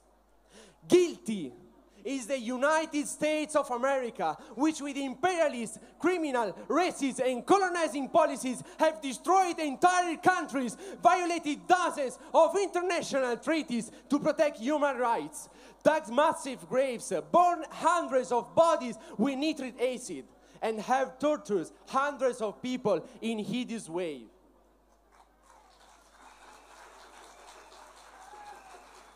The British forces and NATO allies who took part in the war in Afghanistan, in the massacres of innocent civilians whose existence was never known, are also guilty and complices. All this happened in the years when the presidents of United States of America were the first, the Republican George W. Bush, and then the Democrat Barack Obama. There is no right or left in war, no right or left. When economic, political, and military interests prevail over hundreds of thousands of human lives, not to mention what is happening in Ukraine, where Russia, Europe, and USA are doing their dirty business on civilians' bodies.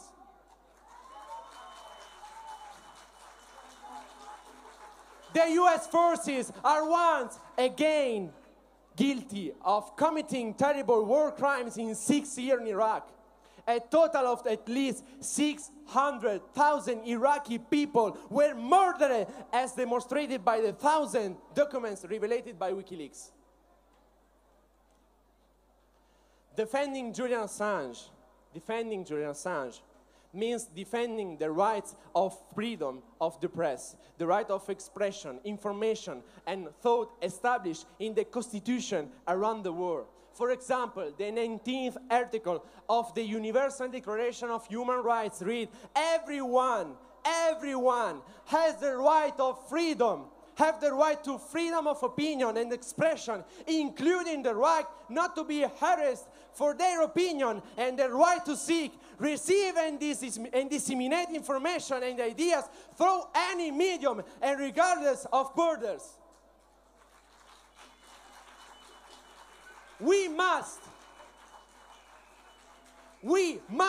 prevent the extradition of Julian Assange, ask and demand his immediate release and the drop of all charges against him. Especially now that the Westminster Magistrates Court in London has formally issued the extradition order, passing the dossier into the hands of Interior Minister Priti Patel. It is important to put political and social pressure on the Interior Minister Priti Patel, on the government of Boris Johnson, on the ECHR, on the High Court, and on every organ of international law capable of setting a contradiction against the arrogant omnipotence of the United States of America.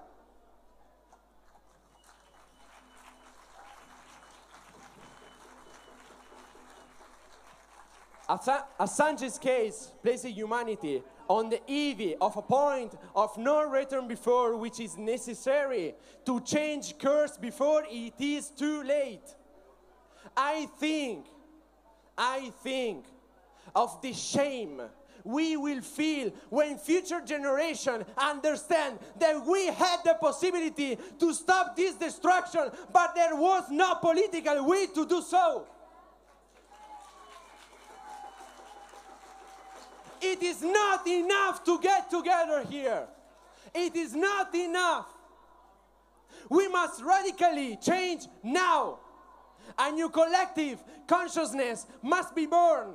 Humanity must know all will be useless if world leaders continue to govern without putting into practice what we are asking today in this square, in this place. After years of persecution and illegal and inhumane imprisonment, the time has come to put aside the resistance, the excuses, the endless searches of a technical, legal, or bureaucratic foothold in order not to take sides in Assange's favor. Humanity, at least, humanity is counting on us. Future generation will be able to prize us or denigrate us. We represent the last hope of freedom of expression, information, and thought. Assange's case is the sign of the brutality of the times. It is the Inquisition of the 21st century. It is up to us to choose whatever to be uncomplicated or to rebel.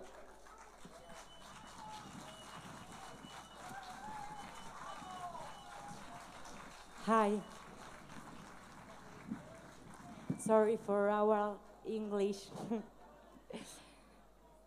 My name is Sonia, I come from Italy, and I'm the founder of Our Voice movement. Who wants to extradite Assange, condemn him to 175 years in prison and death, wants to hide the serious crimes against humanity committed by the United States of America and the US and European armed forces. Crimes of yesterday and today, which all humanity has the right to know and report. We demand that European countries are no longer dependent on USA's warlike and imperialist policy, which continues to this day with Joe Biden's government. As an Italian citizen, I am ashamed of the current Italian government's policy, which in the coming years will provide NATO with 40 billion euros a year. All this in violation of the Italian constitution. We want our countries to exit NATO and to build a European community not based on mere economic and financial interest, but able to be the spokesperson of a true message of union, peace, and democracy of all over the world. For us, Julian Assange is a father, a friend, a spokesman of the truth. For this, we demand Julian's release now. What right has the English government to send a man to die? A man whose only crime was telling the truth to the world. Minister Patel, do not remain seated on the chair of dissent, of the submission to the strong powers, murderous global criminals.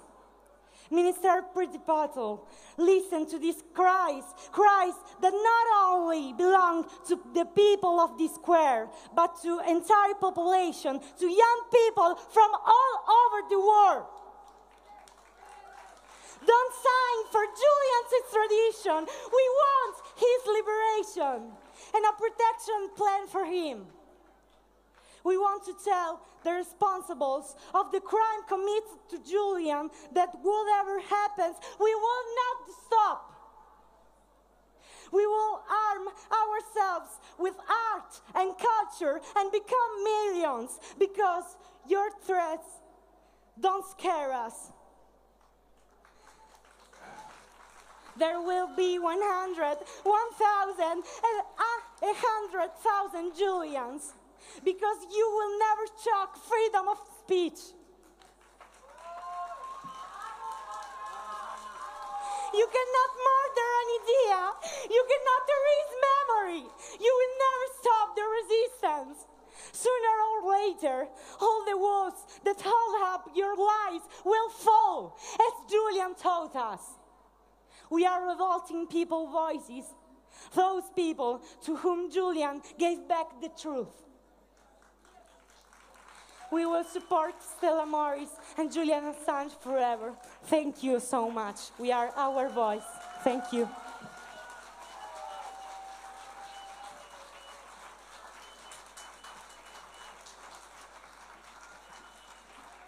Thank you so much. And here we are in Brussels, and we have people who've come from all over Europe.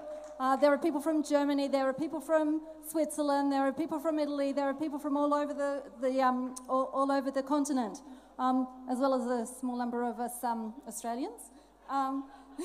So I'd like to invite up Yuli Mayachuk.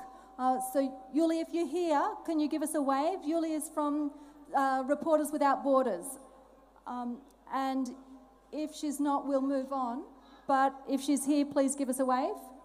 All right. So we'll just, please let us make yourself known to us if you're here. But our next, the next speaker is going to be reading out a couple of written statements for us. It's Ewan McCaskill, who's going to be reading a couple of statements from people who were not able to be here today.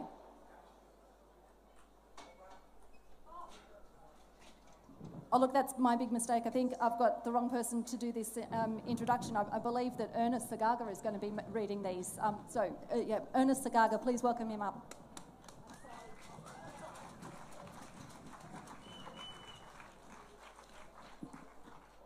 Okay, I'm going to read the text not from me, but from a colleague, Ewan McCaskill. I was a journalist on The Guardian for more than 2 decades, and won a Pulitzer Prize for my part in the Edward Snowden story. I also covered the Wikileaks US diplomatic cables leak in 2010. Those cables revealed what the US really thought about other governments around the world. It was embarrassing for the US government, but it was what journalism is about, revealing what governments would prefer to keep hidden, holding power to account, keeping citizens informed. Journalists around the world should be alarmed about what is happening to Julian Assange. If he can be extradited, tried and jailed for an act of journalism, then any journalist or publisher around the world regarded by the US as hostile will be vulnerable to extradition. This would be a terrible precedent. The US pursuit of Julian Assange is vindictive.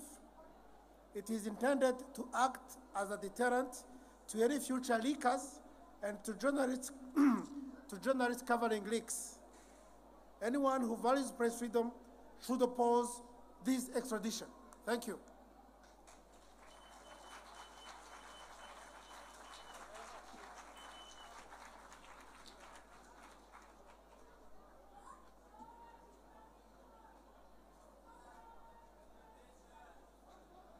Yeah, do it.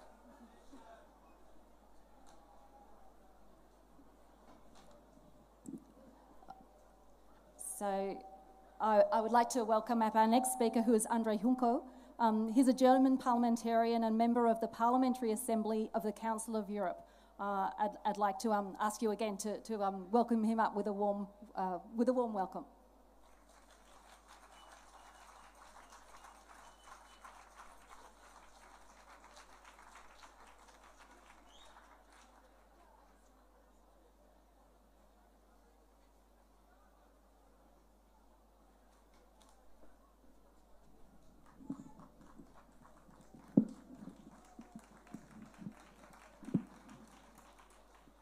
Hello, everybody. Hello everybody, dear friends, dear people from Brussels. My name is André Hunko. I'm member of the German Parliament and member of the Parliamentary Assembly of Council of Europe. And I just was thinking when in Germany, of the German Parliament, when I entered the Parliament 10 years ago, one of the first things I did was mirroring Wikileaks, because it was under threat and we were asked to mirror it on our web pages. And this was the time when I started to follow what happens with Wikileaks and of course what happens to Julian Assange. 2.5 years ago, we had a hearing in our parliament in Germany. It was one of the best hearings we ever had in that parliament. It was on the case of Julian Assange with John Shipton, with Nils Melzer and others. And my colleagues, Sevim Dardelen and Heike Hensel, visited him in London. And what he asked us was, could you please raise the issue as well in the Council of Europe? And as I'm member there, I did it. I made a hearing in January 2020 in Strasbourg in the Parliamentary Assembly. And the next day, the Assembly adopted a resolution which is the voice, which is the position of the 46 member states of Europe based on the European Convention on Human Rights. And I just want to cite this decision of, where it is? I lost it, sorry.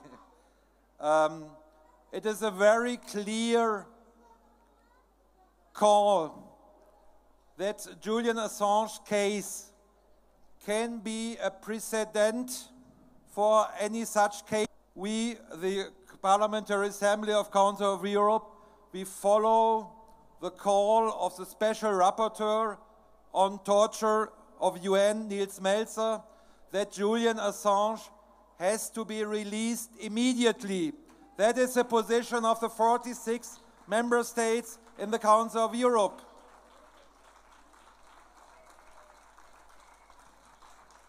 And some weeks later, the Human Rights Commissioner of that organization, based on the human rights in Europe, Dunja Mijatovic, in February 2020, she as well took over this position. And this is important, as the Human Rights Commissioner has a special voice in the European Court of Human Rights, which is the last hope for Julian Assange, because he knows about this and he asked us for this. So in the Council of Europe, there is a clear position, and I think in the end, if he goes to the European Court of Human Rights, he will win. But dear friends, dear comrades, we cannot wait so long. It is years now that he is in Belmarsh. We have there, you can see how small his prison cell is. He is ill, so we have to put pressure now, and we have to do it in all levels we can do. I asked for the next week in the German Parliament, after the decision of the court last week, I asked now what the German Parliament's, the German government's position is, and we have to raise it now on every stage. But it's good to know that in the end, probably the European Court on Human Rights will side with Julian Assange. And it's important to know that Britain, they left the European Union, but they didn't leave the Council of Europe and the European Convention on Human Rights. So the decisions of the Court of Strasbourg are binding through international law to Britain. And this is it's important to know that this is in the end the situation. But on the same time, I have to say, we are here in Brussels, And the European Union institutions here and the European Parliament, they refused to take a position on Julian Assange 1.5 years ago. It is a shame for a European Union which proclaims itself to be based on human rights and on the rule of law, and this is not to do with human rights and rule of law. Maybe last thought. What Julian Assange did, that he uncovered war crimes, that he uncovered breach of international law in Iraq, in Afghanistan, and other places. And each breach of international law will promote the next breach, maybe from another side. And what we are seeing in these days is a consequence of these terrible in international politics, and this makes it so important that Julian Assange has to be free, that he can follow up his work. It's so important for the whole mankind. So let's be strong. Let's make a strong campaign further. I will do my job as I can do in the parliaments, and wish you a very nice and very successful struggle in the next weeks and months. Thank you very much.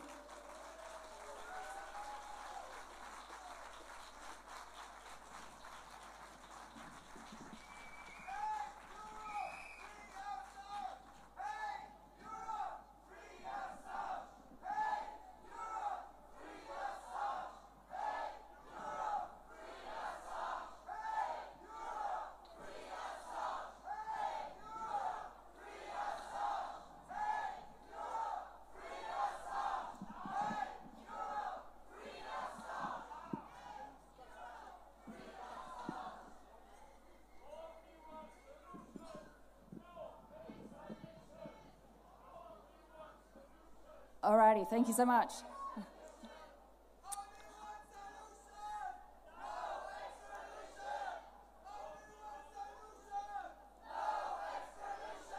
Only one solution, no extradition.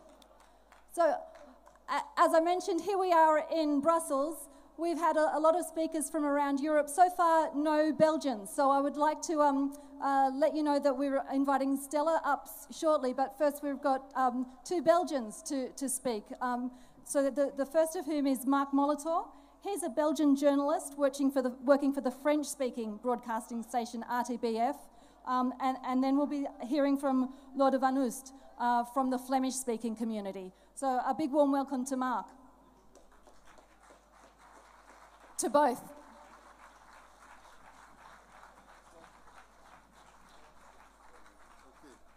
Un peu ici, un peu plus haut. Merci. OK.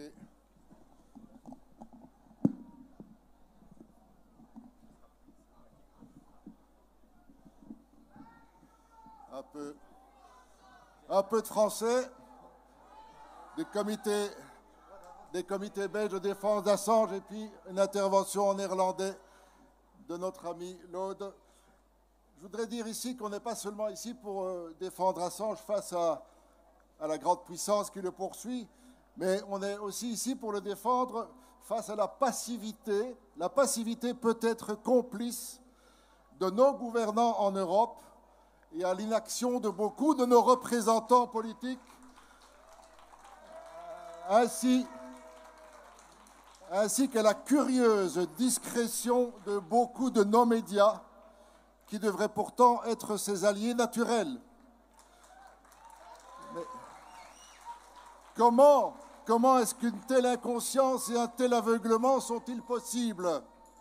Peut-être qu'ils se réveilleront un jour, en Belgique, en France, lorsqu'un journaliste belge ou français sera interpellé dans un pays tiers par une puissance tierce, chinoise ou russe, pour avoir révélé des choses sur ces pays, alors qu'ils sont de passage en Arménie ou au Cambodge. À ce moment-là, tout le monde se réveillera ici. On verra la classe politique belge, on verra les représentants, et on verra les représentants de nos médias se lever comme un seul homme pour protester contre de tels abus. Ce sont des scénarios hypothétiques que je viens de vous dire, mais c'est exactement ce qui se passe avec Assange. Vous pouvez...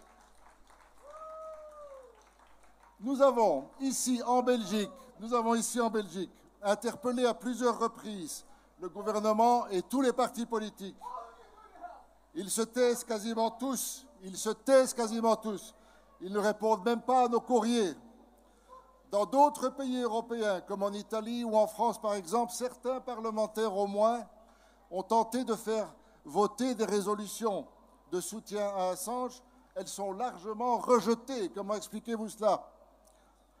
Est-ce qu'on peut supposer que le silence assourdissant sur Assange, dans les milieux dirigeants de nos démocraties, serait une approbation de son sort? À eux de répondre, ce n'est pas à nous de prouver cela. Au contraire, ce sont eux qui doivent démontrer par des actes qu'ils n'approuvent pas en silence ce qui se passe. Le premier constat évident qu'ils pourraient eux-mêmes faire, d'ailleurs, est pourtant enfantin. C'est qu'un tel acharnement d'une grande puissance sur une personne indique bien que l'enjeu doit être essentiel. Ce n'est pas compliqué à comprendre quand même. Mais ne nous trompons pas non plus. Il ne s'agit pas spécifiquement du combat d'un seul journaliste contre une seule grande puissance. Ce sont tous les puissants du monde, particulièrement les plus autoritaires, qui ne peuvent tolérer que les informations les plus importantes pour notre compréhension du monde soient révélées et qui s'accommodent bien de s'exercer par son État sur pratiquement toutes les populations connectées dans le monde. Ces révélations, avec celles des journalistes de Wikileaks, dont Julian Assange, ont même permis aux dirigeants européens, les mêmes dont je viens de parler, comment eux-mêmes étaient personnellement et directement surveillés et écoutés jusque sur leur téléphone portable. Malgré ces inestimables services que nous ont rendus Assange et Snowden, on voit bien que nos dirigeants n'ont pas l'intention de leur manifester la moindre reconnaissance. Mais c'est nous qui devrions peut-être les y contraindre, notamment les rédactions de nos médias, qui ont un rôle essentiel à ce propos. Et où se cachent donc nos éditorialistes, s'il vous plaît?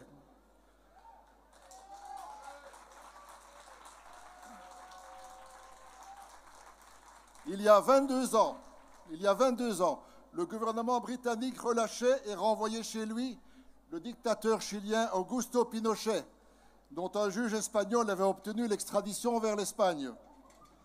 Allons-nous assister bientôt à ce spectacle écœurant du même État britannique extradant Assange enchaîné vers une prison américaine sinistre et inhumaine? Nos gouvernements européens, nos parlements, nos partis politiques vont-ils cautionner ce qui est une véritable, je pèse mes mots, infamie? Il n'y a pas d'autre mot pour un gouvernement qui extraderait vers un destin ignoble un journaliste pour avoir dit la vérité sur des crimes, alors que le gouvernement de ce même État a libéré et renvoyé chez lui un dictateur sanguinaire responsable d'avoir fait torturer et assassiner des milliers d'opposants à sa dictature. Est-ce que vous pouvez comprendre cela? C'est inadmissible. Voir des démocraties emprisonner leurs propres journalistes qui ont dit la vérité, mais quelle aubaine pour tous les dictateurs du monde qui se réjouiront sûrement de nous voir faire le job à leur place. Bien sûr, nous savons que le procès de Londres n'est pas fini et qu'il reste des espoirs de l'emporter.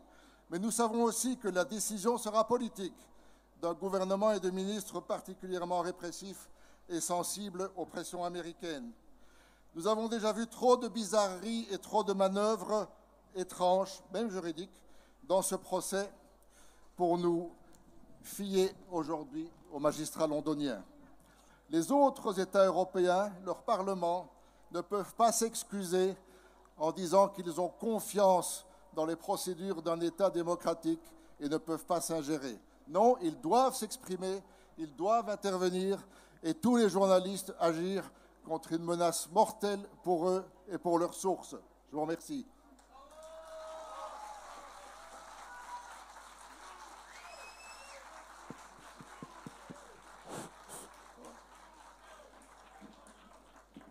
Beste vrienden van Julian Assange. In ieder geval, dank u om hier vandaag aanwezig te zijn met uw solidariteit. Ik ga hier niet herhalen wat al die andere mensen voor mij al hebben gezegd. Wat ik wel ga doen is een specifieke oproep lanceren naar een deel van het publiek hier, voor zover ze hier nog aanwezig zijn. Namelijk naar de journalisten die hier aanwezig zijn of zouden zijn. Ik heb het dan over de Vlaamse pers, de Standaard, het Nieuwsblad, de Morgen, het Laatste Nieuws, de Tijd, VRT, VTM en alle anderen vandaag. Het gaat hier niet alleen over Julian Assange, dit gaat over u. Dit gaat over de toekomst van de vrije journalistiek. Nu, ik weet dat meerdere journalisten reeds lang overtuigd zijn dat ze het wel weten. Julian Assange, we kennen dat wel. Daar verliezen we onze tijd niet aan. Daarom vraag ik heel even uw aandacht voor een man die ook zo dacht tot 2019. Nils Melzer is een Zwitsers academicus, expert internationaal recht en sinds 2016 VN-speciaal rapporteur over foltering. Tot 2019, dat is nog maar 3 jaar geleden, was hij rotsvast overtuigd, net als u, de meeste journalisten, dat hij wel wist hoe het zat met Assange. Zweden en Groot-Brittannië, dat zijn solide democratische rechtsstaten, dus daar is niks mis mee. Een jaar lang weigerde ook hij die zaak te bekijken. In 2019 was hij toevallig in Londen en hij dan, omdat die mensen, de advocaat van Assange, zo lang aandrongen, zeg ik zal eens gaan kijken. Nu wil het toeval dat die man, Nils Melzer, dat is een Zwitser academicus, maar die heeft een Zweedse moeder, die spreekt ook vloeiend Zweeds. En toen heeft Nils Melzer iets gedaan dat geen enkele journalist in het buitenland gedaan heeft. Hij heeft de originele rapporten in Zweeds gelezen. En hij kon er niet naast kijken. Dit was zonder meer een groteske politieke manipulatie van procedures om Assange jarenlang te blokkeren. Wekenlang weigerde de onderzoeksrechter in Zweden om Assange te ondervragen. En toen hij dan zei, ik ga vertrekken naar Groot-Brittannië, omdat zijn plannen waren, wachtte zij tot hij vertrokken was om een internationaal aanhoudingsbevel uit te vaardigen, omdat hij zogezegd gerecht wilde ontvluchten. En in Nils Melzer, dat is die rapport, en daar staat duidelijk in, het was wel degelijk de bedoeling om die gerechtelijke procedure te gebruiken om Assange jarenlang te blokkeren. En dat is ook gebeurd. Nils Melzer heeft daarna 5 regeringen gecontacteerd als VN-rapporteur. Groot-Brittannië, Zweden, Verenigde Staten, Ecuador, Australië. Al die 5 landen, regeringen, hebben gewoon geweigerd om met hem mee te werken. En daarom heeft die man iets gedaan dat hij mij nog geen enkel dossier over foltering gedaan had tot nu toe. Hij heeft het dossier van Assange in het boek gestoken. En ik vraag aan u, beste journalisten hier aanwezig, u moet mij niet geloven. U moet mensen niet geloven die hier komen spreken zijn. Maar ik vraag u wel, doe de moeite om dit boek eens te lezen. En vraag u dan af of u nog altijd hetzelfde gedacht hebt over Assange. Het staat er allemaal in. Het is 3 uurtjes werk en u kent het dossier volledig. Assange, beste mensen, die heeft gedaan wat jullie nu, journalisten, nu vandaag in Oekraïne doen. Oorlogsmisdaden aanklagen. Wel, Assange heeft identiek hetzelfde gedaan in Irak. Dat is zijn echte misdaad.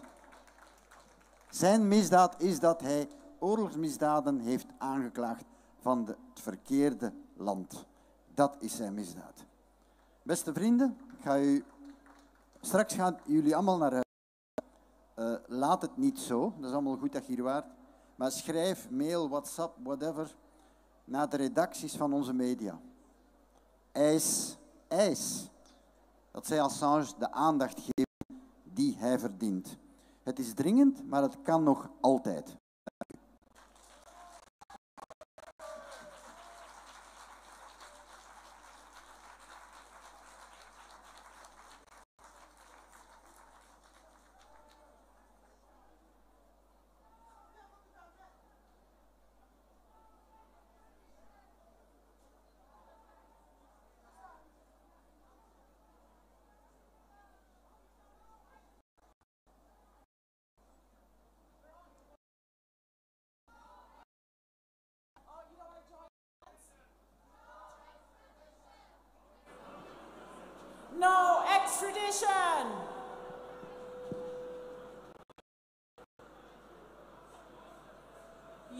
is for utopia.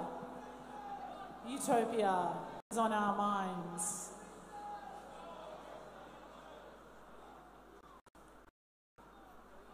There are some words that can be said for the empowerment that each individual has and their responsibility to actually feel secure, and that the difference that every action that you do, every action that you make, that changes the world. In our neighborhoods, in the places we are now, spaces, communities, our friends, our families, our educators, our youth, and the coming generations, the moments that we have in utopias, it's right here. It's not in a faraway place, in the distant future, or in some faraway past. This is our utopia.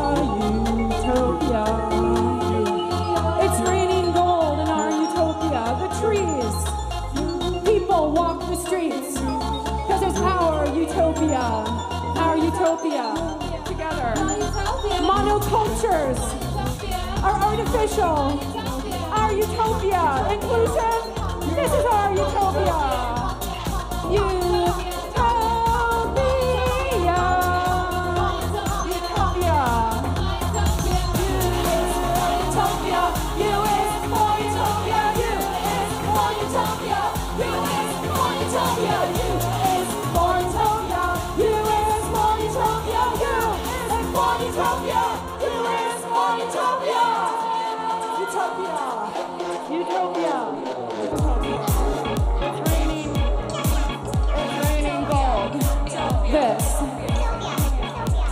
abundance. This is our utopia. So put out your hand and cup your hand and gather the rain in our utopia. We've moved into it. We're moving into it. The steps, movements.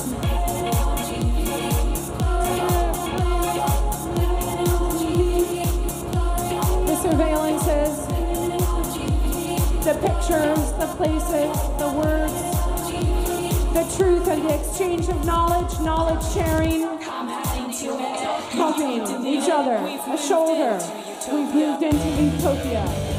This is our utopia. Thank you so much. Thank you. This song is meant as an introduction to a very courageous and powerful woman, Stella Assange, who is the next speaker right here on stage. Thank you so much for the organizers, for the amazing speakers today, for Brussels, the beautiful city hosting this event. And Stella Assange, you're here? Stella. As the next speaker. Thank you so much for what you've taken on and for taking on this amazing role for Julian Assange and for the world. Oh, okay, sorry, I was waiting for you to come here, but yeah, thank you.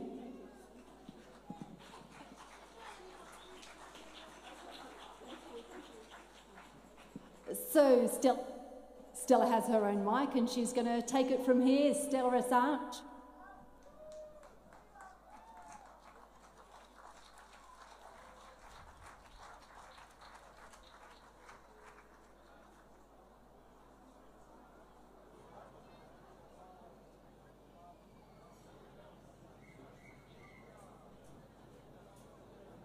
While we wait for Stella, I say free, you say Julian. Free, Julian. Free, Julian. I say free, you say Julian. Free.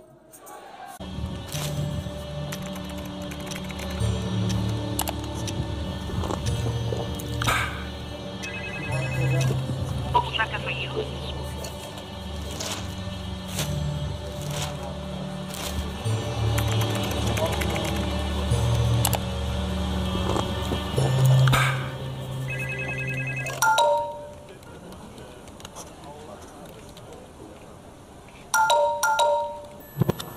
Collateral murder video debunks US version.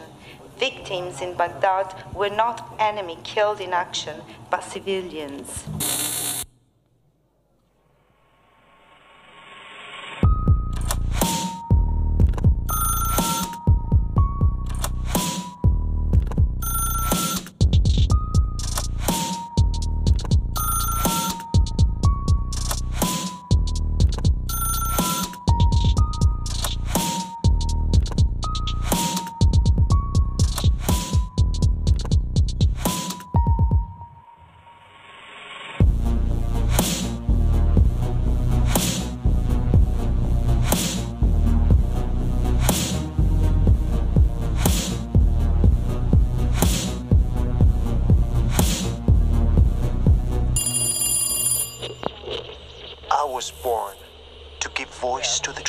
Iraq, US. Hillary Clinton was informed in advance of the coup in Honduras while she led its life. Through a foundation, Clinton ran cross business and made media. Afghanistan, US military hires local child prostitutes. April 11, 2019. Julian Assange is jailed in London.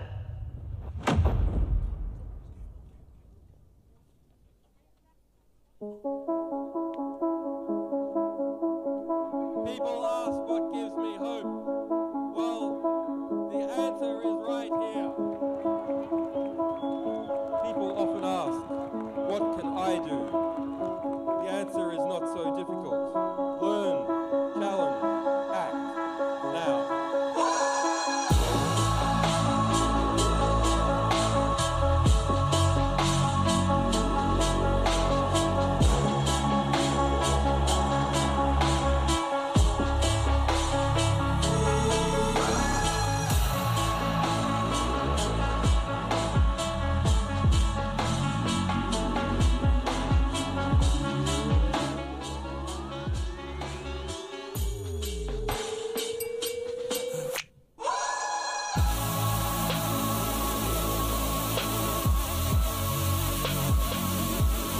can't build a just civilization out of ignorance and lies.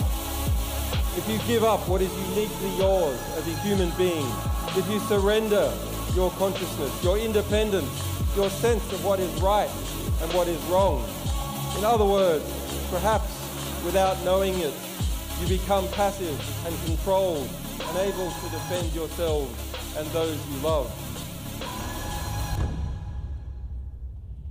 We have to educate each other.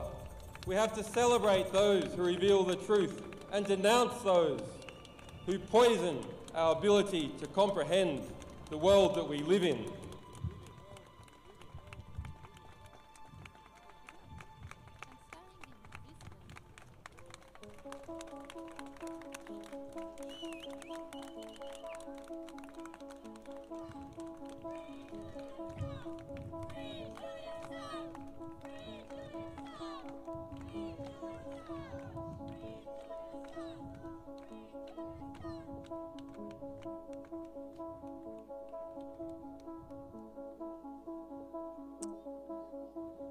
Thank you, everyone.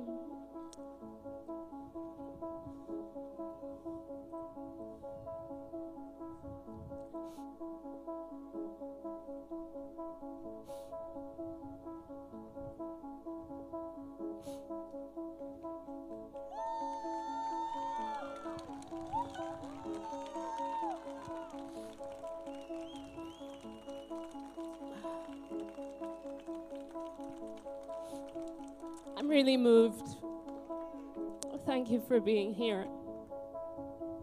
When people ask me how I am,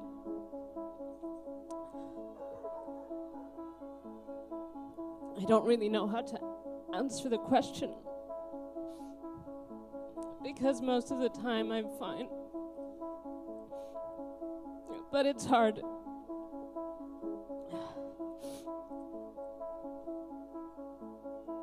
It's a month to the day since Julian and I got married in Belmarsh prison.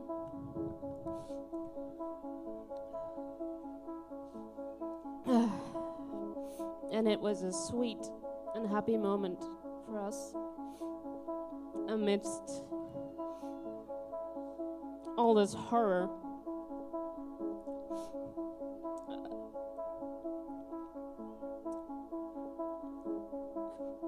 And if there's something in this experience that has become more and more clear and stark, it is how, as much as there is horror, there is humanity, there is sympathy, there is decency, and you cannot lose sight of that. What they're doing to Julian is barbaric, but it awakens in normal people and decent people, people who have a sense of humanity.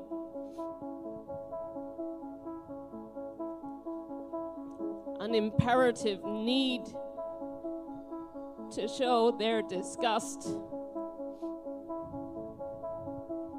That this will not be tolerated. You know, I grew up in Southern Africa, and my parents were active in the struggle against apartheid. And I remember going to rallies as a child. Thank you.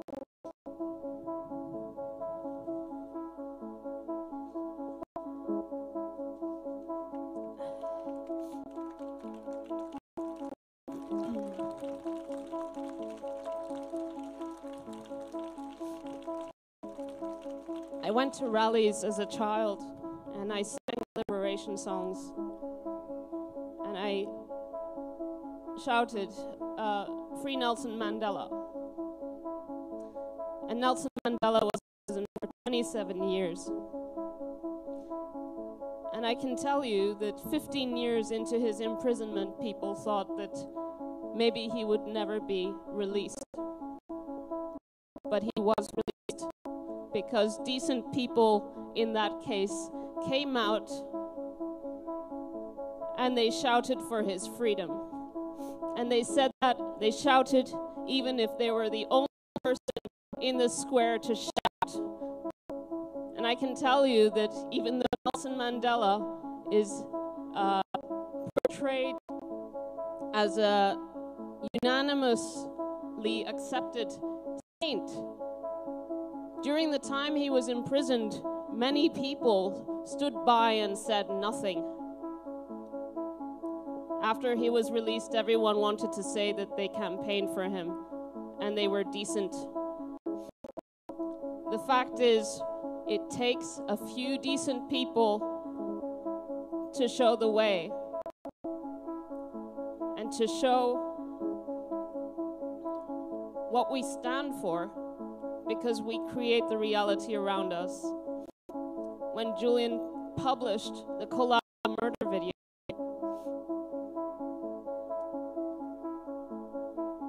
he honored the memory of people who were killed. When he published the Iraq war logs, the Afghan war logs, he honored the tens of thousands of victims who weren't even recognized. Those publications are not a matter of the past, because those crimes remain impugned. The war criminals were never tried. The story of Wikileaks is simple. A publisher that decided to specialize in the crimes of states, to specialize in torture, in the killing of innocents in wartime.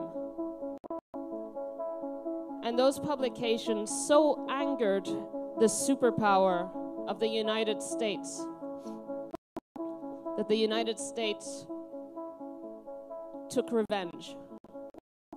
And it came down with the full force,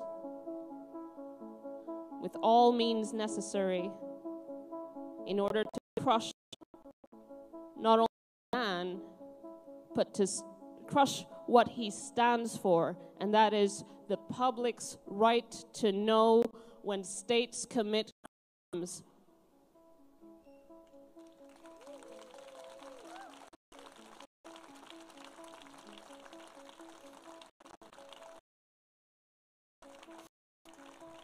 When we defend Julian, when you defend Julian, you're defending not just decency and not just the memory of all those people who have been killed,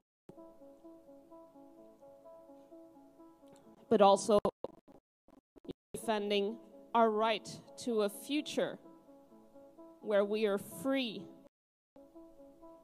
to speak about crimes when they're committed by states. What is being done to Julian is a crime. The law is being abused in order to keep him incarcerated year after year for doing the right thing. 3 years in Belmarsh.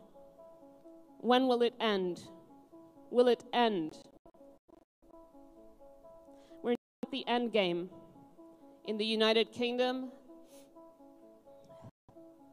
there are still appeals possible, but in the end, this will end up in Europe.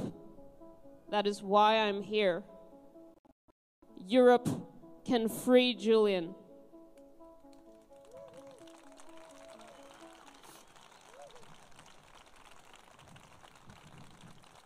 Europe must free Julian, because when this ends up in the European Court of Human Rights, Julian's case will create jurisprudence.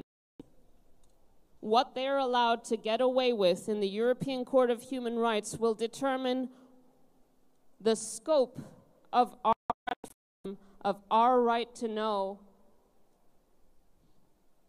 information that is in the public interest. we're now in a stage where states are far more powerful than they were 10 years ago. The surveillance state is merged with private security interests and corporate interests and tech giants' interests.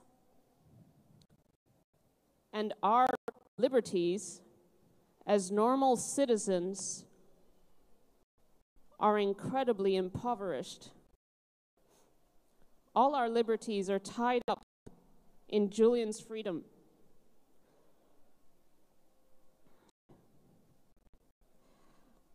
I ask you all to keep fighting for Julian. We have to constantly reinvent this fight.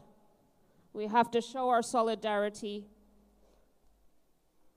As terrible as what is being done to Julian it is also an opportunity for us to seek out other decent people, other people who believe in something, who believe in our freedoms, and who believe in defending a man who defended all of us.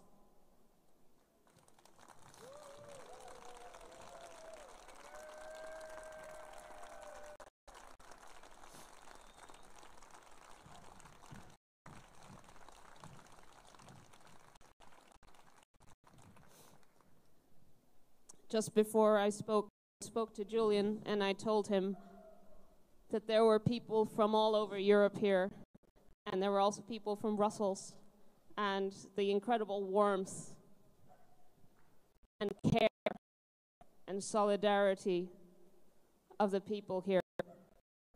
And it's not just us. It is millions around the world. The other side wants to suggest otherwise. That is their attack, and it's not true. We're millions of decent people because Julian has touched so many people. He's helped so many victims of war, victims of human rights abuses, and no one will take that away. We will win this fight. We must win this fight. Free Julian Assange.